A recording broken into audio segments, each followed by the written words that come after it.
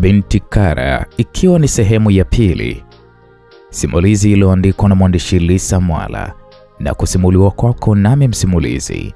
Naitwa Ankojay. Kama wewe ni mgeni katika familia hii ya Ankojay Simulizi, basi ni kuombe bonyeza alama ya subscribe. Kwa kufanya hivyo, utakuwa umeonyesha love kwangu na kunisapoti kwa hiki ninachokifanya. Ukishabonyeza subscribe, kisha bonyeza alama ya kengele na ujitokeza hapo. Mungu akubariki. Sasa, katika sehemu iliyopita tuliweza kuishia pale ambapo Binti Cara alipokea simu. Alipokea simu, kuna sehemu anahitajika. Lakini muda huo huo yuko na mpenzi wake Kenny. Kenny akawa anamuuliza Cara, "Wewe Cara, ulikuwa wapi?" Je, Cara atajinasua vipi katika huu mtego? Basi karibu sana katika sehemu hii ya pili. Mimi msimulizi naitwa Ankojay. Unaweza kuwasiliana nami kupitia nambari ya 0684689541. Karibu.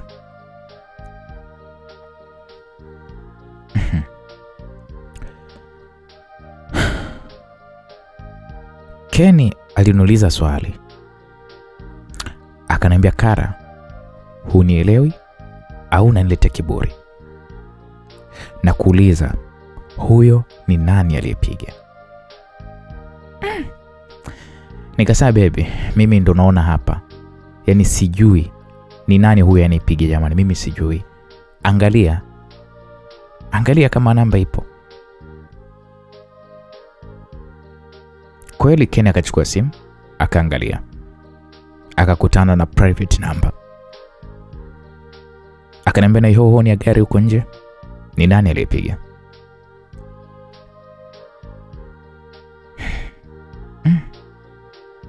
Kenny aliponiuliza hivyo nikasema, "Sasa hapo Kenny utakuwa unanionea mimi. Mimi na wewe tuko ndani. Nitajuaje ya huko nje?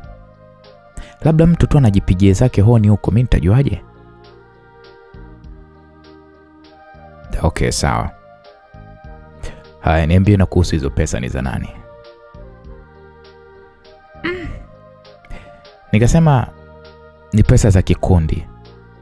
Pesa za kikoba, mimi ndo natunza." "Toka lini wewe ukaanza kutunza pesa za vikoba? Na mbona hujawahi kuniambia kama unacheza hayo mambo ya vikoba?" "Kenny, nitakwambia mangapi? Mimi ndo nimeanza sasa hivi. Na pesa ulioniachia ndio nikajiunga kwenye masuala ya vikoba. Niliona sina cha kufanya. Bora niungeunge kwenye hivyo vikundi nini, angalau na mimi niweze kupata pesa. Ili nipate kuweza kufungua hata biashara." "Sawa. Umerudi, umesema umechoka. Tokea juzi upatikani. Jana hujalala hapa. Nataka kujua ulikuwa wapi. Na ulikuwa unafanya nini?"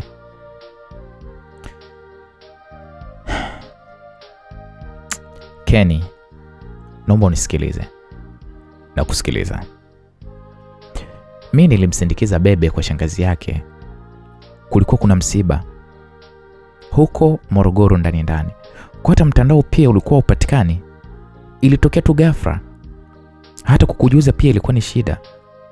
Kenny, nilikupigia ulikuwa upatikani."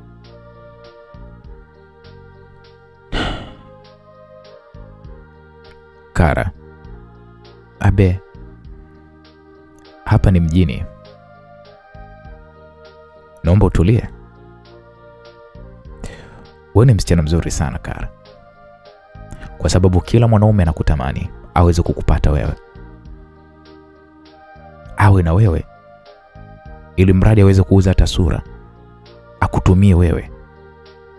Lakini mwenye mapenzi na wewe ya kweli, Cara, ni mimi tu ninayekupenda tena sana. Na ndio maana nimekuwa ndani. Cara, mimi nilikuwa na uwezo wa kukukataa. Lakini sijali chochote. Nimekuweka ndani. Cara, naomba nivumilie na hali yangu hiyo maskini. Bado natafuta. Nitajitahidi kukupa kila unachokitaka. nina mikono, nina viungo vyote muhimu ninavyo. Naomba umaskini wangu Kara usiwe sababu ya wewe kuweza kuhangaika nje huko. Utaukua ugonjwa au utafanywa mambo ya ajabu. Hili jiji ni kubwa. Hili jiji lina mambo yake mengi sana.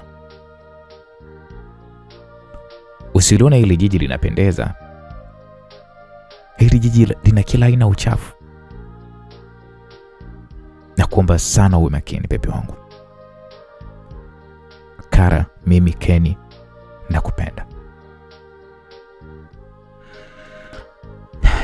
Kenny, ni wasiwasi wako tu.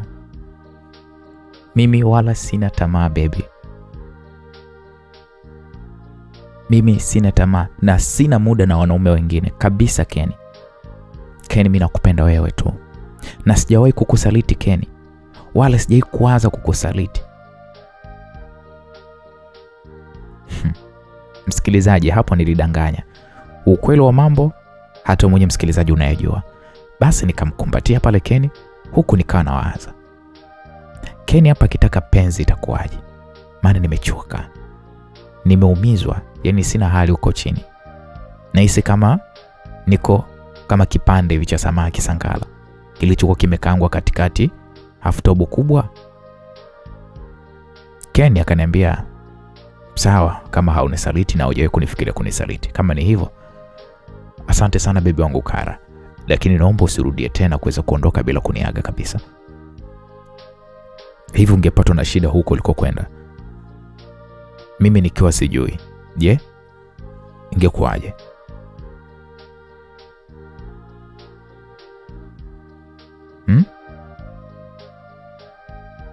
Sijalala jana. Nilikuwa nafikiria mpenzi wangu Kara uko wapi? Pumzika basi nipike tule. Sawa baby, na pole pia kwa mawazo. Mimi sitorudia tena baby wangu, I promise you. Nimeshapoa kwa sababu nakuona hapa kipenzi changu, mrembo wangu. Kwa hiyo nimeshapoa maumivu ambayo umenipatia siku ya jana. Lakini baby, nataka niende kwa bebe. Nataka niende kwa bebe mara moja. Kuna pesa alichukua ya vikoba haijarudi. Kwa hiyo nakuja baby wangu sasa hivi. Sawa, haina shida. Msikilizaji, kweli nikatoka pale haraka mpaka kwenye lile gari lilikuwa nje lilikuwa linanisubiri. Nikamwambia dereva ya kwamba nina mgonjwa. Naomba umwambie baby wangu kwamba sitoweza kuja leo kwa sababu mimi ndo muuguzi. Basi yule dereva alikuwa ananisubiri nje, aliyetumwa kuja kunichukua pale nyumbani. Yule dereva akasema, poa, nipe basi namba yako, utaniambia nije nikufuate. Nikamwambia sawa. Yule dereva akasema, ila Kara, ndugu yangu umelamba bingo kwa naibu pale. Mtumie yule naibu, anakupenda sana, maana huwa harudi mwanamke mara mbili. Anaogopa sana skendo. Ila kwako amesema unajua amenasa kwanza, afu anakutajataja kila muda. Na ukitaka kumfaidi yule naibu waziri vizuri, wewe fanya maamuzi ya kuwa wa kwake peke yake. Awe na uhakika na wewe. Hapo ndo utakuwa umelamba bingo zaidi, yani utaishi kama vile malkia. Wewe eleweka tu, usio na mzingua. Yule dereva alipozungumza hivyo nikamwambia sawa, nimekuelewa. Kiukweli kwa muda huo sikutaka maneno mengi, maana nilikuwa na haraka Kenya sijakaniona. Nikampa namba yangu yule dereva, akanibipu kisha kaondoka. Mimi sasa ndio nikaanza kuelekea kwa shoga yangu bebe. Nako nikakuta bebe kabananishwa na bwana wake. Wanaojiana pale, nikaona nisigonge hapa, nijirudishe tu kwa Kenny. Kweli nikarudi kwa Kenny, nikakuta Kenny anapika. Alikuwa anapika ugali na dagaa kukaanga pale. Akaandaa tukala. Huko ananipa stories za huko alikokuwa amekwenda kwa Mtwara kwenye msiba. Mimi kusema kweli nilikuwa na mwenye huruma sana Kenny, maana angejua kwamba nimetumika mno, yani asingenitamani kabisa. Nilipokula akasema Kenny, akaniambia hivi, baby wewe umesema umechoka, nenda kapumzike. Nikamwambia sawa. Kweli nilienda kupumzika. Kenny alichukua nguo zangu akaenda kufua na nguo zake. Alipomaliza mimi nimeuchapa usingizi na koroma hatari mpaka nafuliwa, so mchezo. Mwanaume gani anaweza akampenda mwanamke wake mpaka akamfulia? Hakuna kitu kama hicho. Basi niliamka jioni, Kenny akaniambia bebe, naomba utoke twende tuanga pepeta leo. Nikamwambia sawa bebe. Kweli msikilizaji, nilijiandaa tukaenda zetu huko tuanga pepeta. Tulitulia pale, tulikuwa tunakunywa bia zetu za bei ya kawaida tu, maana mfuko wa bebe wangu Kenny na ujua vyema kabisa. Sikutaka kumkomoa. Mziki suka nikolea, nikasimama na bebe wangu Kenny, nikaanza kucheza taratibu, najisikia raha sana. Unajua kuna wakati maisha hata kama una pesa, lakini una mpenzi wako ambaye anakupenda, unaenjoy, unajiona kama vile ndo dunia nzima ya kwako. Kuna muda bebe wangu Kenny alitoka.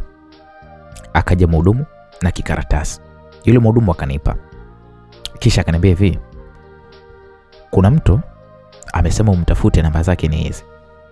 Nikasema mtu gani?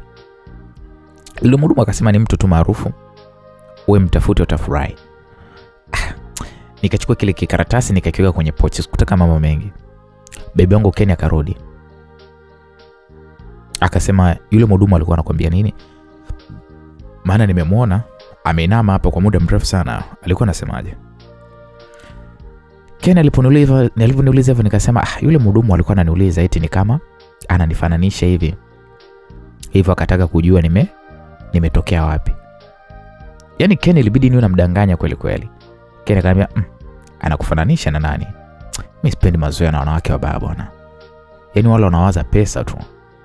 Na huo ni makuadi wakubwa sana. Baby sipendi kabisa mimi mazoea na sipendi mazoea na watu wa baba, mke wangu sipendi. Nikamwambia baby mimi najitambua na ninajielewa. Yule mhudumu amekuja hapa hajanikuadia kwa mwanaume yote, ila tu kanifananisha. Baby wangu Kenny, wivu utakuwa ujue. Unajua ndio maana watu hawataka kuwa na wanawake wazuri, kwa sababu kama hivi yaani muda wote inabidi unakuangalia mke wangu, kwa sababu watu wengine wa pembeni na wenyewe pia wanakuangalia. Mimi sitaki bwana. Kenny akanikumbatia, akanibusu. Tukiwa tumekumbatiana tunapeana mabusu, tukasikia wao, mmependeza wenyewe. Kenny akashtuka, akaniachia. Alikuwa ni mama mmoja hivi, mtu mzima mnene mweupe, ana mshepu na tumbo nalo likubwa kweli kweli. Yule mama akasema, Kenny, habari yako? Kenny nikamwona na babaika kumjibu. Eti salama. Yule mama akamwambiaje, hata mimi naona ni salama sana. Hongera. Naona una binti mbichi sana. Mapenzi moto moto, si ndio? Tena hadharani. Hongera sana Kenny. Yaani Kenny alikuwa na babaika. Yule mama akasema, nadhani umenisahau, si ndio? Unanitania Kenny. Basi naomba tuongee pembeni. Uongee pembeni na nani? Kwa nini uwe pembeni? Naomba unielewe basi, mbona unakuwa hivyo? Sasa muda huo msikilizaji, Kenny anabishana yule mama yule bonge. Mimi sikuelewa kwa nini Kenny kawa mdogo sana alafu anajitetea kwa huyu mama. Sijui mnaelewa. Kenny akanyanyuka pale na kuanza kuondoka. Yule mama aliniangalia kwa dharau. Kisha akaniambia, unajifanya hodari unajifanya mzuri endelea kuiga, utachanika msamba. Yule mama mweupe yule bonge akanisonya, kisha akaondoka. Kiukweli mimi sikuelewa kabisa. Yaani niliachwa pale na butwa sana, mpigwa na butwa. Kwa nini kinaendelea hapa? Nikaona hapana, siwezi kuvumilia. Siwezi kuvumilia kabisa. Kuna watu niliokuwa nao meza moja. Nikaomba watu angalizie pale vinywaji, kisha mimi nikaondoka kufuata mwelekeo waliokuwa wameenda kina Kenny. Basi nikatoka mpaka nje. Maana tulikuwa Mango Garden. sikuwaona nilipofika nje. Nikapita sehemu nyingine, pia sikuwaona. Nikaona tu zaidi ya magari. Sasa nikajiuliza wameenda wapi? Na yule mama ni nani? Au mamake Kenny? Lakini mbona hawafanani? Au ni nani yake? Sasa nikawa na shangaa pale na waza. Akaja kaka mmoja hivi. Nilizoeaga sana kumuona kwenye movie, bongo movie, nikashtuka. Akaniambia mambo, nikamwambia poa vipi? Huku na tabasamu sasa hapo. Maana nilikuwaga nampenda sana kumuona kwenye TV. Akaniambia umepata ujumbe wangu? Nikamwambia ujumbe gani? Namba yangu ya simu. Nikasema kumbe ni wewe. Ya, nimepata ndio. Akasema basi naomba sana unitafute tuyajenge. Nikamwambia tuyajenge yapi? Wewe utamani kuona msanii? Nikasema mimi niwe na msanii. Unapendeza sana wewe ukionekana kwenye TV nini na nini. Alafu mimi na movie yangu nini inakuja, itapendeza sana wewe ukawa kama mwigizaji mkuu. Kwanza mpaka hapo nikacheka. Nikasema mimi sijui kuigiza kabisa mbona. Nitakufundisha tu usijali. Sawa, najua wewe nikikuweka kwenye TV utalipa sana. Aliposema hivyo yule mkaka kwanza nikacheka. Nikasema lakini mimi sijui na sije kuwaza mambo kama hayo kwenye TV, sijui ni nani mambo ya modo sije kuwaza. Usijali dia, mimi ni director mzuri, nakwambia ni utaweza wewe. Yaani kila kitu, wewe ni cheki tu. Nikamwambia sawa nitakucheka ina shida. Sasa nikiwa naongea na huyu kaka wa bongo movie huyu. Tumuite nani? Tumuite Edison kwa sababu siwezi kulitaja jina lake halisi. Basi, kipindi naongea na huyo Edison, nikamwona Kenny anatokea kwenye gari fulani hivi mbele kidogo na nilipokuwa mimi. Sasa kutokana na taa za pembeni za Mengo pale, Mengo Garden, nilimtambua Kenny. Nikamwangalia mama akatoka na kwenye gari. Wanakumbatiana na kupiana pale mabusu mdomoni. Nikasema nini hiki? Nilikuwa bado sijaelewa nini kinaendelea pale. Niliangalia mara mbili. Bado sikuelewa kabisa. Kwamba ni macho yangu au ni nini au naota. Kiukweli nilijikuta nimemwacha pale Edi kisha nikaondoka hadi walipo kina Kenny. Nilipofika pale kwa Kenny nikamuuliza, "Kenny, nini kinaendelea hapa?" Kenny akashtuka, akawa anatetemeka. Yule mama akasema, "Binti, usinitafute kupima kina cha bahari kwa kutumia miguu. Utazama na kwambia. Mimi ni maji marefu, mwenzio waliojaribu kuogelea waliaga dunia." Nikamwambia unamaanisha nini? "Usione vyapendeza, vimegharamikiwa. Kana Kenny akueleze kwa kirefu sababu. Mimi sio mwalimu wa chekechea kukufundisha vinuka mikojo kama wewe." Yule mama akanisonya kisha akanisukumia pembeni. Huko anasema, "Hebu pisha nipite huko." Mimi nikapepesuka nusura nianguke. Maana yule mama ni kipande cha mtu kweli kweli. Uweze amini msikilizaji, machozi yalinitoka kweli kabisa. Mwizi kaibiwa. Yaani mimi nikichiti ni fresh, lakini nilipochitiwa hii iliniuma. Kenny alikuwa yuko kimya tu muda wote. Nikamwambia Kenny, "Ni nini hiki kinachoendelea hapa?" "Baby, naomba unisamehe kwa kutokukuambia ukweli toka mwanzo. Najua nimekosea sana, lakini naomba twende nyumbani nikakueleza kila kitu." Nikamwambia sendi popote. Nataka unieleze kila kitu hapa Kenny sasa hivi. "Baby wangu nakuomba, I'm sorry. Ni story ndefu, inahitaji utulivu kidogo."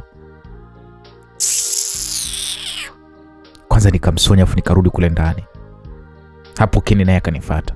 Yaani moyo wangu unaniuma sana hapo kusema kweli. Nilikuwa kwenye kiti. Nikawa naendelea kunywa bia yangu pale. Edison, yule msanii wa bongo movie, sikumuona tena pale. Kenny alikuja akakaa naye. Akaanza kuniongelesha, "Baby nakuomba twende basi dia." Nikamwambia achana na mimi Kenny. Alafu kwanza sikutaki. Sawa? Unaponiambia niondoke kwanza siondoke na mtu wa mimi hapa, sawa? Alafu tena usinitanie. Mara nikamwona tendo yule mama yule kipande cha mtu yuko jukwani anatunza watu mapesa. Nikamwambia, nataka kujua yule mama ni nani. Baby, ndio maana nimekuambia twende sehemu iliyotulia kwanza ili nikuelekeze kila kitu. Nikamwambia, sawa, twende. Niliona jimama linanirusha roho vibaya mno. Tuliondoka hadi nje kwenye bajaji. Mara simu ya Ken kaita. Nikachungulia wakati ameshika mkononi. Nikaona imeandikwa mami. Aliangalia ile simu Ken kisha kaipokea. Akamwambia ndo naenda nyumbani. Kiusema kweli sikusikia upande wa pili alichoweza kukizungumza, maana Ken alikuwa amepunguza sauti sana ya simu. Kisha Ken akasema sawa. Akaendelea kusema mbona nimekuelewa. Akakata na simu. Mi hapo mdogo Ken sikumuuliza kitu. Tulifika nyumbani tukaingia ndani. Nikamwambia na kusikiliza Ken. Baby, mimi nilikuwa na maisha magumu sana. Nikawa nauza nguo kwa bro mmoja hivi Mwenge pale. Ndipo nikakutana na huyu mama akanipenda. Akaanza kunihudumia. Akanipa pia akanipangia na hapa pia unapopaona.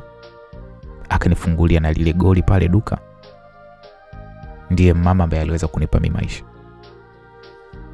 Huyu mama huwa anaishi nje hapa Tanzania. Haishi hapa. Lakini safari hii amekuja. Hajaniambia. Na mimi ndio maana nimemuona pale kwa mara ya kwanza leo. Nakuomba baby, siku hizi chache nikutafutia sehemu uende. Kisha kiondoka mimi nitabaki kuwa na wewe. Mimi nakupenda sana wewe, lakini angalia hivi kimwaga huyu mama taishije? Atanyang'anya kila kitu baby. Nakuomba sana kwa sababu nimemdanganya na kuacha. Lakini mimi sina ubavu wa kukuacha. Naomba sana unielewe. Mimi pale pesa, ila wewe ndo maisha yangu. Ken. Unajisikia iko unachokiongea? Au unaongea tu ili mradi? Baby, mimi nakupenda sana wewe. Nikamsonya Ken kisha nikaingia chumbani na kuanza kufunga nguo zangu. Sikuwa hata na begi, mwanamke mzima hovyo, basi nikafunga mafurushi yangu pale mawili na mashuka, maana nilikuwa na nguo nyingi mno. Yeye alikuja, akawa anasema, "Usinielewe vibaya bebe wangu, tuyajenge." Mimi nikamsonya nikatoka nje na furushi langu la nguo moja kwa moja. Huyo Ken akawa ananifuata nyuma na furushi lingine na fuko la shangazi kaja lilikuwa lina maviatu nini na nini. Bahati nzuri hakuwa anaishi mbali na barabara ya lami. Nikaita bajaji, pale bajaji ikaja nikapakia mizigo yangu. Huku yeye ananiuliza, "Sasa unaenda wapi bebe?" Nikamwambia, "Achana mimi wewe. Baki nalo limama lako." Kusema ule ukweli nilipatwa na hasira sana. Nimekataa kwenda kwa naibu sababu ya hili shenzi hili. Lakini nikawa nawaza nikienda mimi nimechoka huku chini. Na kazi ya naibu waziri naijua sio ya kitoto. Siwezi kwenda. Nilipata wazo. Nikachukua zangu lodge ya shilingi 15,000, maana pesa sinayo. Basi nikaingia pale nikatulia zangu na mafurushi yangu kama mwizi hivi. Kennedy kazana sana kunitumia message. Ananisihi sana kwamba nimpatie muda. Nikamwambia, "Bwana Ken, mimi sikutaki. Alafu nakuomba achana na mimi. Na kamwe usije ukaanza kunitafuta mbwa wewe." Pale kwanza nikamblock ile mbali, nikamtia block. Sikuwa na stress maana nilikuwa na wanaume wenye pesa zao tena wawili. Na shida gani? Yule mbaba Ima alinizuia tu kumtafuta akiwa kwake. Nilikuwa nasubiri mpaka yeye aweze kunitafuta kwa sababu eti mkewe ni mkali sana. Na mimi hilo niliheshimu, sikuwa na shida na mapenzi yake wala nini. Mimi nilichokuwa najali ni madoo, pesa basi. Nililala zangu pale mpaka asubuhi. Niliamka, nikalipia tena, kisha nikaoga zangu na kwenda kununua mabegi sasa. Maana kama ni aibu basi nitatia mwanamke mzima sina hata mabegi. Basi nikanunua zangu pale mabegi yangu 3. Sasa kwa hasira, na nilinunua ya gharama tena makubwa. Vizuri tu ya kuburuza ya tiles nene kabisa utanitaka. Nirudi nikapanga nguo zangu vizuri, kisha nikaona sasa nimpigie Eddie wa Bongo Movie. Nikampigia simu iliita. Akakata, nikaachana naye. Nikampigia Bebe, nikamsimulia alionipata. Bebe akaniambia, wewe, mimi nilikwambia huyo mkaka sio malaika.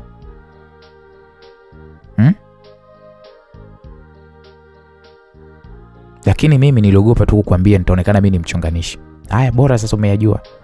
Ndio ufanye maisha sasa. Bebe aliponiambia hivyo nikamwambia sawa. Japo sijui nichague nani kati ya naibu waziri pamoja na yule mbaba yule Ima. Akaniambia uchagua mmoja, unayehisi unampenda, mpende na ndio awe main. Kisha mwingine ajue kwamba kuna mwenzie inatakiwa heshima. Nikasema sawa. Nilipomwitia sawa, Bebe akaniambia haya, yupi sasa ndo shemeji? Nikasema naibu waziri. We, yule handsome yule. Alafu anajua kutia. Yule mbaba Ima, acha wewe tu mwizi. Bebe alicheka sana akaniambia sawa. Kiukweli nilishinda pale lodge. Bebe alikuwa yuko busy na Benson wake. Jioni ilipofika nilipigiwa simu na yule mbaba Ima. Akasema eti kwamba mimi miss tutoke tukale mahali. Naanzaje kubisha? Sikubisha, alafu sasa hivi niko free, niko huru. Nikajiandaa, nikajiremba, kisha nikachukua zangu taxi mpaka hoteli alikuwa ameniambia. Nilipofika nikapaki nikashuka. Naibu waziri naye akawa ananipigia simu kuuliza kwamba mgonjwa anaendeleaje. Nikasema naendelea vizuri, ila nina changamoto, naomba unipigie baadaye mida ya saa 3 tutaongea. Hapo nikajifanya nipo kwenye gari, ndo narudi nyumbani. Akaniambia sawa. Akakata simu. Kweli mimi nikaenda kuonana na yule mbaba Ima. Akanikaribisha kwa mabusu moto. Kisha tukawa tunakula huku tunapiga pale story. Yule mbaba Ima akaniambia hivi, nina safari naenda China kesho. Hivyo naomba kitu bebi wangu. Naomba nikukute. Nikamwambia utanikuta tu. Hakuna shida my darling. Poa. Baby, kuna jambo naomba ujue. Lipi tena hilo? Mimi na mtu. Na mara nyingine pia huyo mtu mimi naishi naye. Kwani kuwa na mtu ni kitu gani bwana? Ili mradi mimi napata raha. Na wewe mimi sitokusumbua. Maana hata mimi pia nina mke. Ila ukimchoka huyo mtu wako niambie, mimi nichukue nafasi. Alipozungumza hivyo huyo mbaba Ima, nikamwangalia kisha nikamkumbatia, nikamwambia ndio maana nakupenda Ima. Ima akacheka sana. Akasema kupendwa si ndio huko sasa. Basi mimi nikacheka pia, tulicheza pale, nikaangalia saa. Ilikuwa ni saa 3 kasoro. Nikamwomba niwahi nyumbani, maana muda wa kurudi mpenzi wangu ndo huo. Akasema sawa, nikupeleke. Nikamwambia hata usijali, mimi nitafika tu. Baby, usiwe na shida, chochote unachokitaka wewe niambie. Najua nikiwa na jitihada sana nitachukua nafasi ya jamaa. Mimi nikacheka tu kusema ukweli. Basi yule mbaba pale Ima akanipa pesa ya taxi, pesa ndefu tu. Nikashukuru kisha nikaondoka. Nilifika lodge.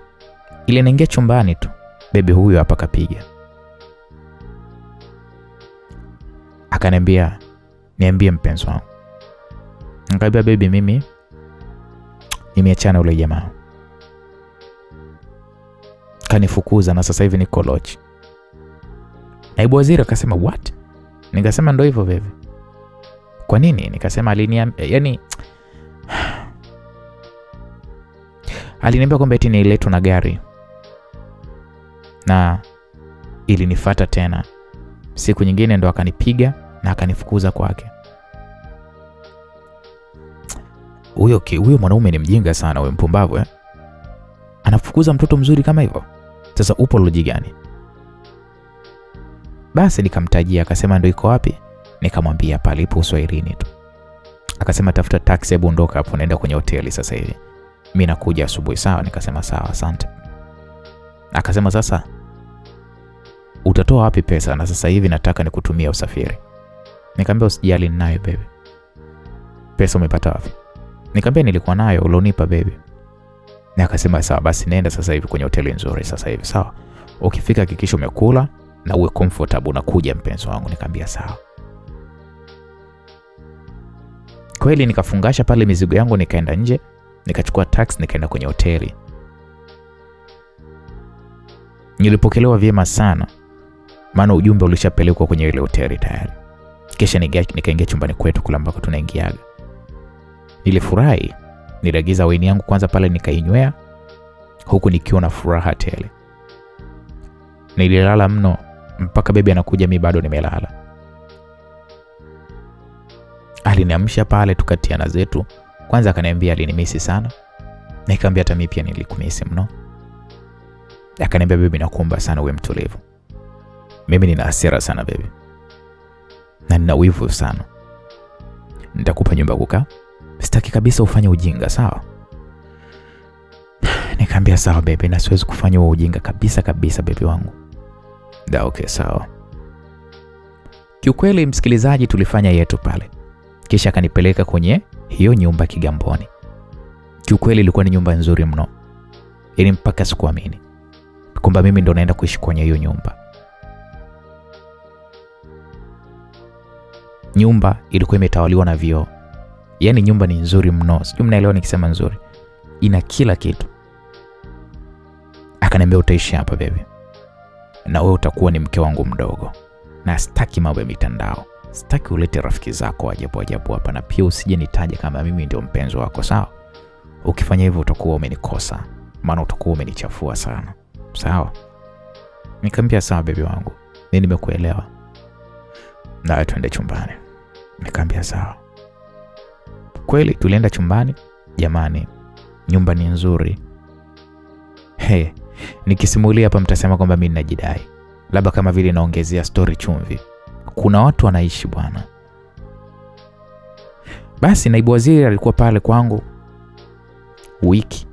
Kazi zake ni kwenda ofisini kwake, posta, kisha narudi, anakuwa na mimi tu. Nilikuwa sifanyi kazi, maana kulikuwa wapo ambao wanaitunza ile nyumba. Mimi nakaa tu mtoto wa kike. Nilipelekwa VETA kwa ajili ya kuweza kufundishwa kuendesha gari, driving. Baada ya miezi 3 nikawa najua. Na kipindi chote hiko hata bebe nilikuwa simtafuti ule shoga yangu, sababu alikuwa anajua mimi natoka na naibu waziri. Japo hakuwahi kumuona, na sikutaka umbe uendelee. Kwanza nilibadilishaga mpaka namba ya simu. Hata Ima hakuwa ananipata yule mzee yule. Hivi mtu unapewa mpaka gari Nissan Murano nyeusi nzuri, na anzaje sasa kuwa na marafiki wa ajabu au Max wa ajabu? Nataka nini mimi? Nikawa natamba nayo mjini. Siku moja nilienda zangu garage. Hapo ishapita miezi kama 8. Nipo busy na naibu waziri. Nilienda service ya kawaida tu. Nikakutana dada mmoja hivi yupo na gari yake. Akawapa mafundi, kisha akaja kukaa nilipokuwa nimekaa mimi. Yule mdada akanisalimia, akasema foleni kubwa Nikamwambia hakuna foleni wala nini. Gari yako ndo ile Murano? Nikamwambia ya ndo ile. Nimeipenda sana, nzuri na unaitunza mno. Nikamwambia kidogo tu, mbona yako ndo nzuri pia? Imechoka bala. Basi pale tukapiga piga story kuhusu masuala ya magari pale. Akajitambulisha kwa jina la kwamba alikuwa anaitwa Brandina. Nikasema mimi naitwa Cara. Akasema nimekupenda sana wewe dada Cara, ni mzuri sana. Nikamwambia hata wewe pia Brandina mzuri mno. Nikasema acha nikaangalie wamefikia wapi. Akaniambia poa. Basi mimi nikanyanyuka. Sasa ile napiga hatua nikasikia kizunguzungu. Afu kizunguzungu cha ajabu kweli. Ghafla nikaona giza kwa sababu mimi sijawahi kujisikia kizunguzungu. Nikaona giza kisha nikaanguka chini. Nini kimenipata? Brandina akasema, "We, Cara vipi?" Huko ananipepelea. Nikamwambia hata sielewi kizunguzungu. Sijui kimenipataje. Basi akanipepelea pale. Nikajiona nina nafuu sasa. Akasema twende hospitalini kwanza. Nikamwambia, "Dia, hospitali tena?" Akasema, "Ukatibiwe. Maana mtu huwezi kuanguka bila sababu." Nikakataa, nikasema, "No. Nitaenda tu." Basi gari yake ilishaanza pale kufanywa service. Akachukua funguo zangu. Akasema, "Twende bwana," alinilazimisha. Basi nilinyanyuka kwa kusaidiwa pale mpaka kwenye gari. Kisha nikaingia siti ya abiria, ya siti ya udereva. Tukaanza safari. Alinipeleka hospitali, nikaingia kwa dokta na kisha nikajieleza. Dokta akaniandikia pale vipimo vya kupima, nikapima, kisha nikarudi kwa dokta pamoja na majibu. Dokta akaniambia, "Nimekupima vipimo kadhaa lakini naona huna shida yoyote. Sukari iko normal, pressure kidogo ilipanda lakini sababu wewe ni mjamzito, labda ndio maana hiyo." Mjamzito tena? Akasema, "Wewe ni mjamzito? Kwani hujajijua?" Nikaza, "Dokta, hapana." Ndio unashangaa? Akasema, "Sawa basi, kuna dawa nitakuandikia ukachukue na uanze kunywa mapema sababu mtoto aliyopo tumboni inabidi aendelee kupata uangalizi mkubwa." Mimi nikashangaa hizi taarifa hizi. Huyu dokta katumwa au? Kwanza nikatoka kwa dokta nikiwa sina amani na sikutegemea eti kwamba mimi nitakuwa ni mjamzito. Nikamkuta pale Brandina anasubiri. Alivyoniona alisimama na kunishikilia. Akaniambia, "Dokta amesemaje?" Nikamwambia, "Eti mimi mjamzito." "Wow, habari njema hizo, hongera dia." Nikasema, "Asante. Sasa mbona huna raha?" Nikamwambia, "Mimi na mwanaume wangu hatujui kuongelea masuala ya kuzaa. Nina wasiwasi mimba atakwenda kuikataa." "Hawezi kukataa dia, kuwa na amani, mtoto ni baraka mpenzi, wala hawezi kukataa." "Sawa." Nikasema, "Sawa." Basi tulienda kufuata dawa kwenye chumba cha kutolea dawa. Wakanipa pale. Brandina ndiye aliweza kunilipia kila kitu. Nilishangaa, maana alikuwa na moyo. Tulitoka pale akaniambia nimuelekeze aendeshe gari mpaka kwangu. Sasa mimi sikuwa na namna. Nikaenda naye mpaka kwangu. Nilifika naye tukamkuta mama usafi. Lakini Brandina akaomba aingie. Jioni akanipikia supu na akaniletea. Nilimshukuru sana kwa yote aliyokuwa amenifanyia. Alikaa kisha akaaga kwamba anaondoka zake. Tukabadilishana pale namba za simu kisha akaondoka. Niwe tu mkweli, akili yangu ilivurugika sana. Maana naanzaje kumwambia naibu waziri kwamba mimi nina mimba? Kwanza nikapiga moyo konde. Nikachukua simu yangu nikampigia simu dereva. Alipokea kwa shangwe sana. Maana tulikuwa tumezoeana. Tukasalimiana kisha nikamwambia, "Bwana, naomba mwambie bebe wangu anitafute midai tafadhali." Akasema, "Sawa, usijali namwambia." Siku zote nilikuwa nawasiliana na dereva, ndiye ambaye anapeleka ujumbe. Maana mahusiano ya mimi na naibu waziri yalikuwa ni asiri sana.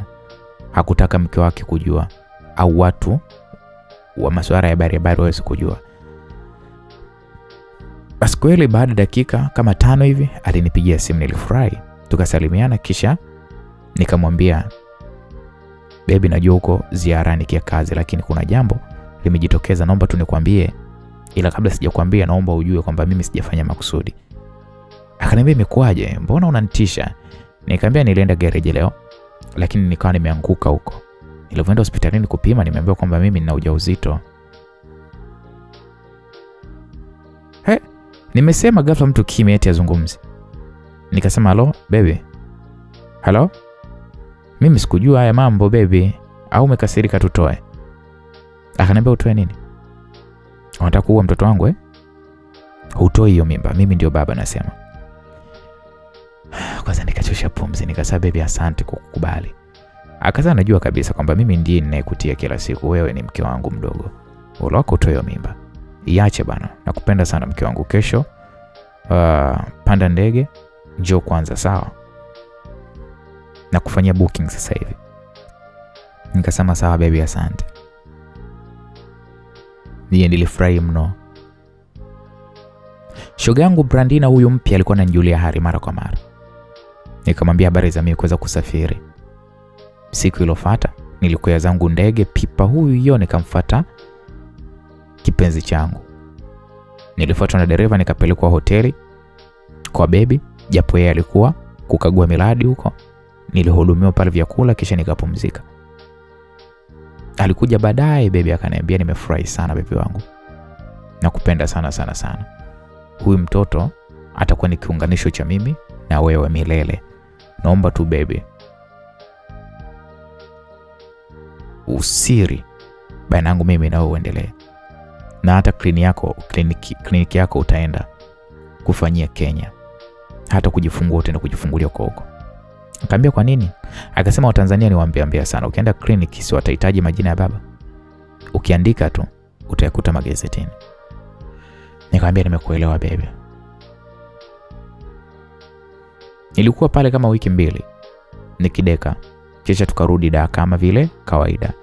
Mimi na gari nyingine na yeye nyingine. Huku tukiwa tunawasiliana mimi na Brandina. Maisha yangu msikilizaji yaliendelea, huku Brandina akiwa ndo rafiki yangu mkubwa.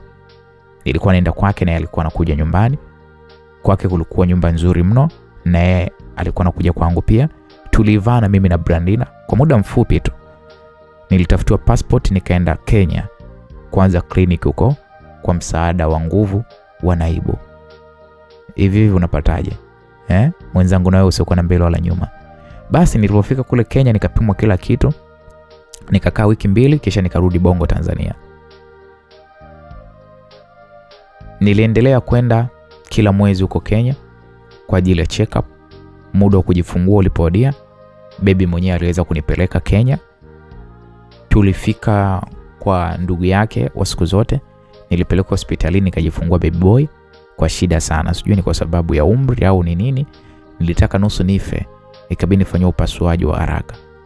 Naibu alifurahi sana. Akasema huyu ni mwanangu wa kwanza wa kiume atakayebeba urithi wa ukoo wangu. Asante sana kwa kunipa zawadi. Aliongea hivyo naibu waziri sababu mkewe ana watoto wa kike tu 3. Mimi nilifurahi sana na mimi. Nilikuwa pale wiki, huku nesi mmoja akinikandakanda, ana maji pale ananisaidia ufiele nini. Kisha tukarudi sasa Dar es Salaam. Pia litafutwa nesi wa kuweza kuniangalia pamoja na mtoto. Brandina naye alikuwa kauke nyumbani. Mwanangu alikuwa na kisha katimiza mwaka 1 na miezi 4. Mimi nalelewa kama yai. Nikapewa hati yenye jina la mwanangu. Nilifurahi sana. Nikajiona mimi ndo nimezaa sasa dunia nzima. Niseme tu ukweli kwamba naibu waziri alikuwa ananipenda sana. Na alikuwa anampenda sana mwanae kuliko kitu chochote. Niliacha kumnyonyesha na alikuwa anakula kila kitu na vijimeno pia vilianza kumuota. Bado naendeleza ushoga wangu na Brandina. Na ushoga ulikuwa umenoga. Hadi tunaazimana na magari. Tunanunuliana nguo na viatu mbalimbali. Brandina alikuwa na duka la mapazia classic na urembo wa ndani ya nyumba. Kuna muda anaenda mpaka Dubai huko, China nini kufuata vitu. Nilikuwa na mimi natamani sana kwenda huko. Siku moja alinifuata, akaniambia kuna mahali anaomba nimsindikize kwenye party fulani. Mimi nikamwambia sawa. Naibu waziri alikuwa zake nje ya nchi kikazi. Na nyumbani nina wasichana 2 wa kazi. Mungu anipe nini. Nilijiandaa pale na pamba za maana, tukaenda zetu huko kwenye party. Ilikuwa ni party classic na watu ni classic waliokuwa huko.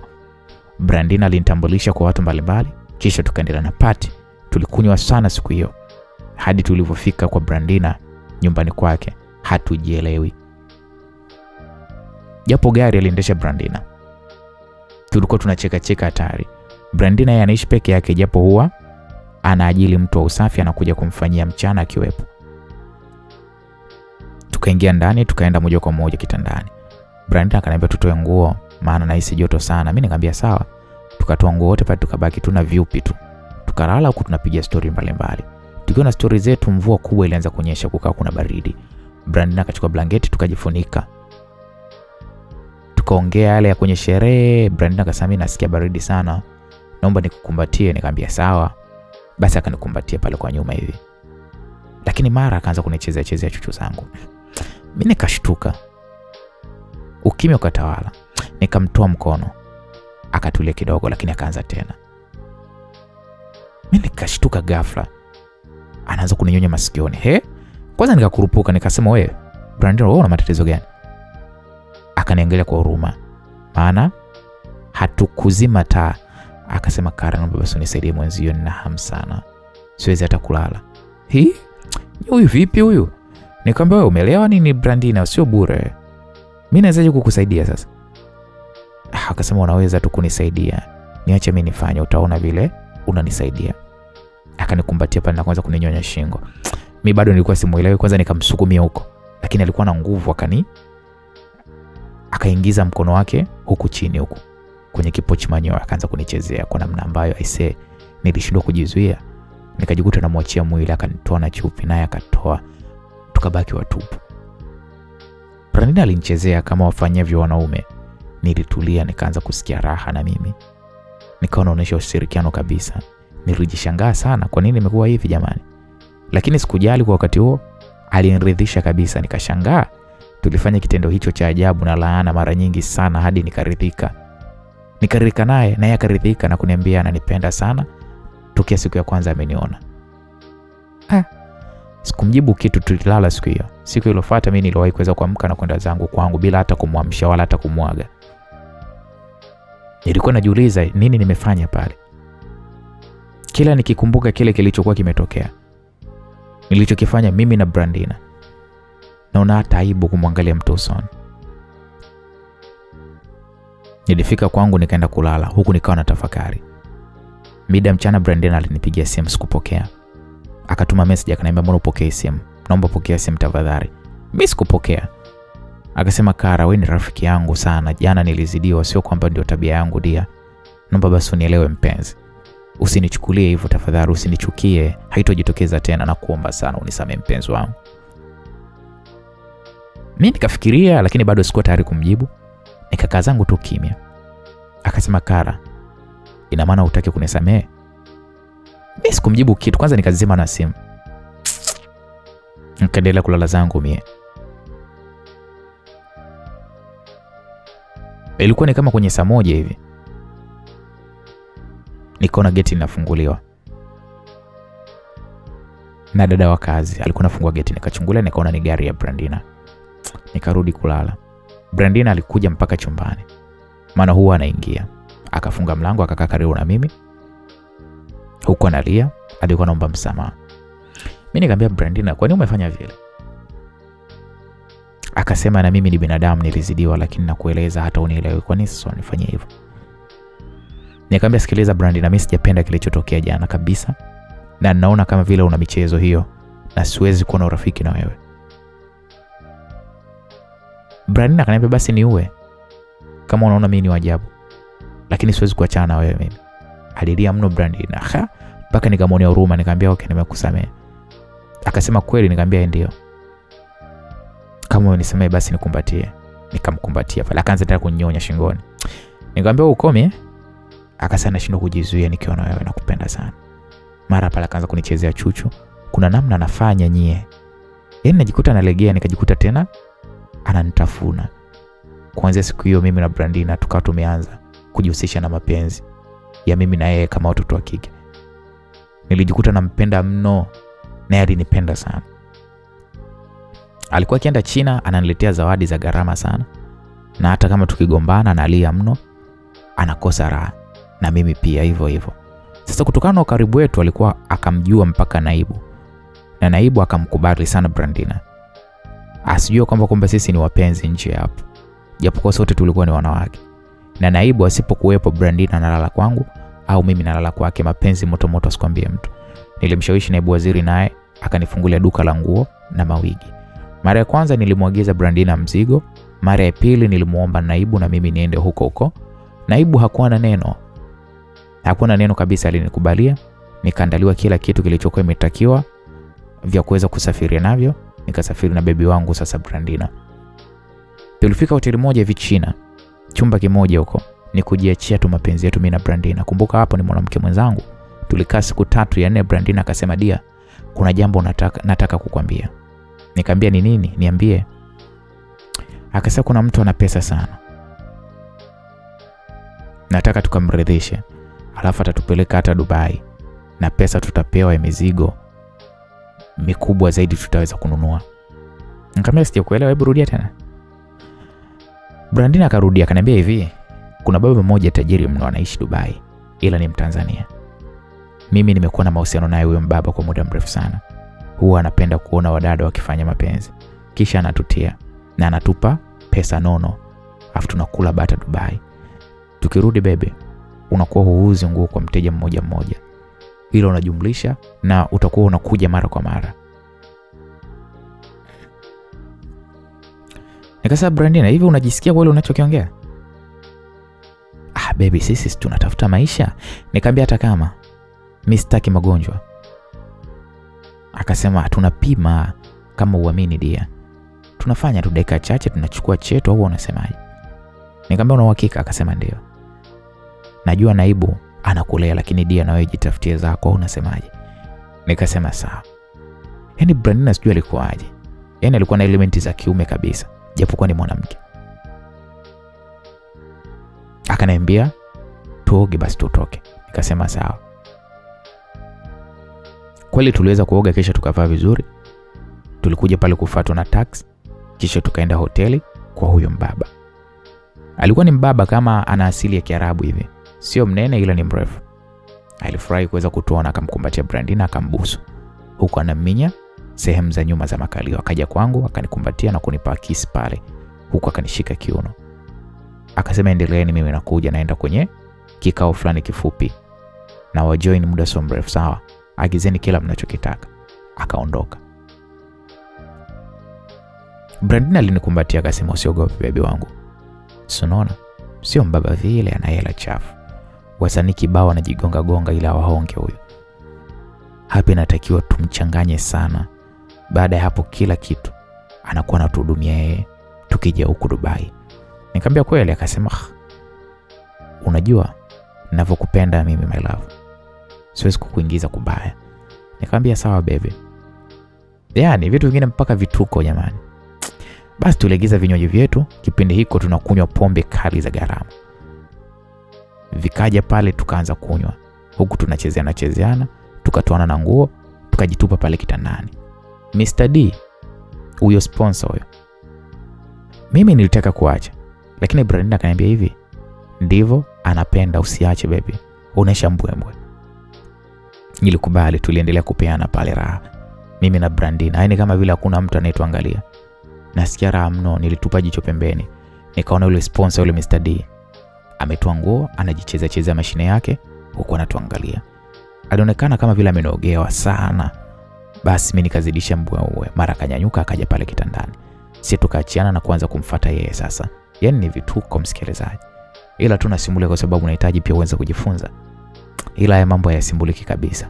Mimi niko na kifua chake na mshikashika yule sponsor. Brandina yuko na dudu la yule sponsor. Huyu sponsor mwenye anafurahi anaguna tu kwa raha. Sponsor alitutia sote wawili. Mimi nilienjoy sana. Tulala naye siku hiyo. Basi asubuhi siku ileweza kufuata akatufanyia pale manunuzi ya maana, mzigo mkubwa sana, tukaagiza pale Bongo Tanzania, sisi tukaenda naye Dubai. Huko tulifanya naye tena mapenzi, akatufanyia shopping kwenye maduka, ni vitu original tu. Tulikaa kama siku 4 hivi za bata la kimataifa. Siku ya mwisho nilishangaa kilichotokea, kwa sababu alimwingilia Brandina nyuma na Brandina alikuwa na fry tu na alikuwa anajisikia raha. Mimi kusema kweli nilishangaa mno. Tulitoka usiku kwenda nje kuzunguka kama kawaida. Tukiwa huko sponsor yule akasema, "Brandina, nimempenda sana Cara, ni mzuri sana na ni mtundu huyo, anajifunza fast. Nafikiri muda sasa tumfundishe biashara naye aingie kwenye umilionea." Brandina akasema, "Ya kweli baby, ni wakati sasa na ninamwaminia sana, ataweza mno. Nikumpa tu maelekezo mazuri." Kwanza mimi nikashangaa, umilionea? Hiyo biashara gani? mbona nimeshajiingiza kwenye mambo ya ajabu ajabu? Yaani ghafla tu nishaingia kwenye mambo ya vitu ya hovyo sana hata sijielewi. Nikasema kwanza nyinyi mnaongelea nini? Mbona mnanichanganya siwaelewi? Niliposema hivyo akacheka. Yule sponsor akasema ni issue tu nyepesi tu. Issue nyepesi tu my love. Utajua tu, ngoja tukusajili kwanza. Ukirudi huko safari ijayo utaanza kazi. Sikumuelewa yule sponsor. Kwanza nikamwangalia Brandina. Brandina akanyimini akanikonyeza, yani akaminya jicho. Nikasema sawa. Bata likaendelea. Tukaendelea tena kurudi kutiana. Kisha asubuhi tulipelekwa airport. Hapo ndipo nilipojua duniani kuna watu wanakula sana bata ise. Na nikajua kwamba kuna watu wanachezea pesa kama we sponsor me study. Bila kuwaza wanazipataje pataje. Jamani, duniani shida ni za wachache, ila wengi wanakula raha. Mimi Kara hata kidato kimoja sijasoma. Niko darasa la 7 sijui, lakini ninakula bata sehemu muhimu duniani jamani. Tulifika Bongo, nikachukua taxi pamoja na Brandina, nikapelekwa mimi kwangu na yakapelekwa kwake. Lakini nilikuwa najiuliza ilikuwaje? Brandina analiwa Tigo. Nilikuwa sijapumzika muda mrefu sababu ya bata mfululizo, na kama kawa naibu ni lazima tu akutafute yeye kwanza. Hivyo nilipofika zangu nyumbani nikajitupa kwanza kitandani. Nikafidia usingizi na uchovu wa bata na safari. Nilipumzika siku 2 bila kuonana na Brandina. Mizigo ilifika, tulienda kuichukua. Brandina aliunganisha kwa wateja kibao. Hivyo nilikuwa pazuri kusema kweli. Siku moja tulikuwa tumetulia mimi na Brandina kwake baada ya kupeana mautamu. Nikaona ni muhoji kuhusu tabia yake sasa. Nikamuuliza. Nikamwambia dia, kuna jambo linanitatiza sana ujue. Unaweza kuniambia? Akasema ndio naweza kuambia, naweza kukueleza. Nikasema okay. Niliona wewe na Mr. D mmeenda kinyume na maumbile. Umezoea au? Na mbona ni vibaya sana? Inakuwaje wewe unafanya? Brandina akacheka akaniambia baby, una mengi sana kujifunza ukiwa unapenda mapenzi. Hili mbona ni jambo la kawaida sana tu mbona? Maana nayo ni mapenzi na mwili ni ule ule. Kwanza ukifanya huko unapata dau kubwa na unasikia raha huko mbele, hautokaa tena kutamani. Nikasema ya kweli hayo? Akasema yeye nakwambia ukijaribu huko mbele ufanye tena. Uje ujaribu siku moja ili uje lakini ufanye na Mr. D. Ukimpa huko atakupa ndege mbona? Nikasema siwezi. Kwanza hata kunipa gari sijui na nini, kwanza mimi gari ninalo linanitosha. Niliposema hivyo Brandina akacheka akasema haya bwana. Nikamwambia na biashara je? Mnataka kunipa ni biashara gani? Akasema ni biashara tu, unachukua mzigo, unatua na oda, unapata pesa nyingi sana kama milioni 50 huko na kuendelea. Paka milioni 100 inakuwa ni kawaida kwako kuzishika. Ili mradi tu ufike salama Dar es Salaam huo mzigo na upitishe salama kwa ndege. Nikasema mbona pesa ya bure hivyo? Akasema unaona sasa. Nikamwambia wewe ndio unafanya biashara? Akasema ya kwa muda sasa nafanya hivyo dia. Nikamwambia ndio maana una pesa eh? Brandina akasema ndio nina pesa mpenzi. Nikasema lakini ungeneka wazi. Ni mizigo gani unayoisafirisha kwa ndege iingie salama Dar es Salaam? Brandina akaniambia ni aina ya material ya kutengeneza dawa za binadamu. Sasa serikali inapenda kuleta yenyewe nchini. Ndio maana sisi tukileta tukikutwa nayo ni hatari sana. Tunakamatwa, lakini deal na pesa ndefu niamini. Nikasema ngoja kumbe tutafanya japo sio sasa. Kwa sasa acha tu kwanza niendelee na biashara zangu hizi. Nilipomwambia hivyo Brandina akasema sawa ndio, ukiwa tunahitaji wewe pesa tutafanya mpenzi wangu. Nikasema sawa. Tuliendelea na maisha yetu huku mimi na yeye tukiwa wapenzi, ila kwa siri sana. Nilikuwa na enjoy sana mchezo hadi nilikuwa namuonea wivu. nikikutana naongea na wadada wengine. Nilikuwa namuonea wivu. Ilifikia tu hata nikilala na naibu waziri, sioni kama ananiridhisha. Kwa sababu kwa Brandina ndo nilikuwa nakojoa. Nilishazoea sana. Siku moja nilikuwa niko dukani kwangu. Tena siku hiyo alikuwa naibu waziri anakagua duka, akapenda kisha akaondoka zake. Lakini alisema kwamba tutaongea, maana kwa mtaji alonipatia ni tofauti na bidhaa alizozikuta mule dukani. Aliniambia kwamba bidhaa ni nyingi mno. Nikasema sawa baby. Nilikuwa najua sasa kwanza nitamdanganya ataingia line, maana alikuwa hapindui kwangu kabisa. Nikiwa dukani alikuja msichana mmoja hivi wa Bongo Movie, mzuri tu, alikuwa maarufu sana kwa kipindi hiko. Akanisalimia pale. Aliponisalimia nikaitikia, akasema ameambiwa kwamba nina nguo nzuri, hivyo amekuja anataka kwa bei ya jumla. Nikamwambia sawa usijali. Akachagua anazozitaka akalipia, kisha akasema nimekupenda sana wewe msichana, unajua kukaribisha, alafu wala huna hata pose, mchangamfu na mzuri sana. Mimi nikacheka nikamwambia nipo kazini hapa dia. Akasema nimependa wewe rafiki yako sana. Nikamwambia na vile nakupendaga na napenda kazi zako, nitafurahi tukiwa marafiki. Basi kwetu tukabadilishana namba, mimi na ule mdada, namba za simu. Akabaki pale akapiga story kisha akaaga akaondoka. Sasa huyu tumuite kama Cleopatra, msikilizaji. Basi nikaanza pale mawasiliano na Cleo, na urafiki wangu linoga sana, japo sikuwahi kumkutanisha na Brandina. Cleo alinitafutia account yenye followers wengi Instagram ili nitangaze biashara. Hivyo nikainunua na kuanza kutangaza biashara yangu. Nilikuwa na post bidhaa na vitu vingine.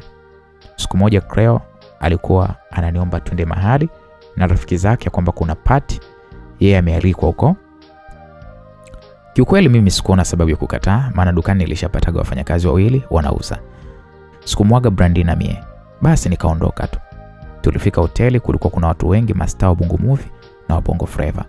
Ilikuwa kama party fulani hivi au kama yani party ya kuogelea, yani beach fulani hivi. Watu walikuwa kwenye swimming pool wanakunywa muziki mnene pale unapigwa. Cleo akanitambulisha kwa rafiki zake hadi kwa wasanii wa Bongo Flava. Ndipo nikakutana kwa mara ya kwanza na kaka mmoja hivi msanii wa Bongo Flava. Nilikuwa ninamkubali sana na kumpenda sana, maana ni handsome sana kwenye TV. Lakini nilimuona live nikagundua TV haimtendei haki, ni mzuri mno. Akanipa mkono wake, mimi nilikuwa kama nimepigwa na shoti. Macho yangu yalimkubali sana. Akasema naitwa Lee, wewe je? Nikamwambia mimi naitwa Cara. Akasema okay, nafurahi sana kukufahamu Cara. Sasa nikiwa bado tumeshikana mikono na huyu msanii Lee, tunasalimiana, alikuja kadada kamoja hivi. Akasema baby nimerudi. Lee ilibidi aniachie mkono na kumkumbatia yule dada. Nikajikuta moyo umeniuma sana. Shuga yangu Cleo alienda kufuata vinywaji muda huo, kisha akaja na bia, tukaanza pale kunywa, lakini macho yangu yote yalikuwa kwa yule msanii Lee. Cleo akasema wewe mbona unamwangalia sana Lee? Nikasema namkubali sana yule mwamba. Cleo akacheka akasema lakini yule ni muhuni, hatari. Nikasema mimi hata najali hilo basi. Labda tu hajapata wa kumtuliza, na labda akiona mimi atatulia. Sema kile mwanamke kimemganda hatari. Niliposema hivyo Cleo akacheka.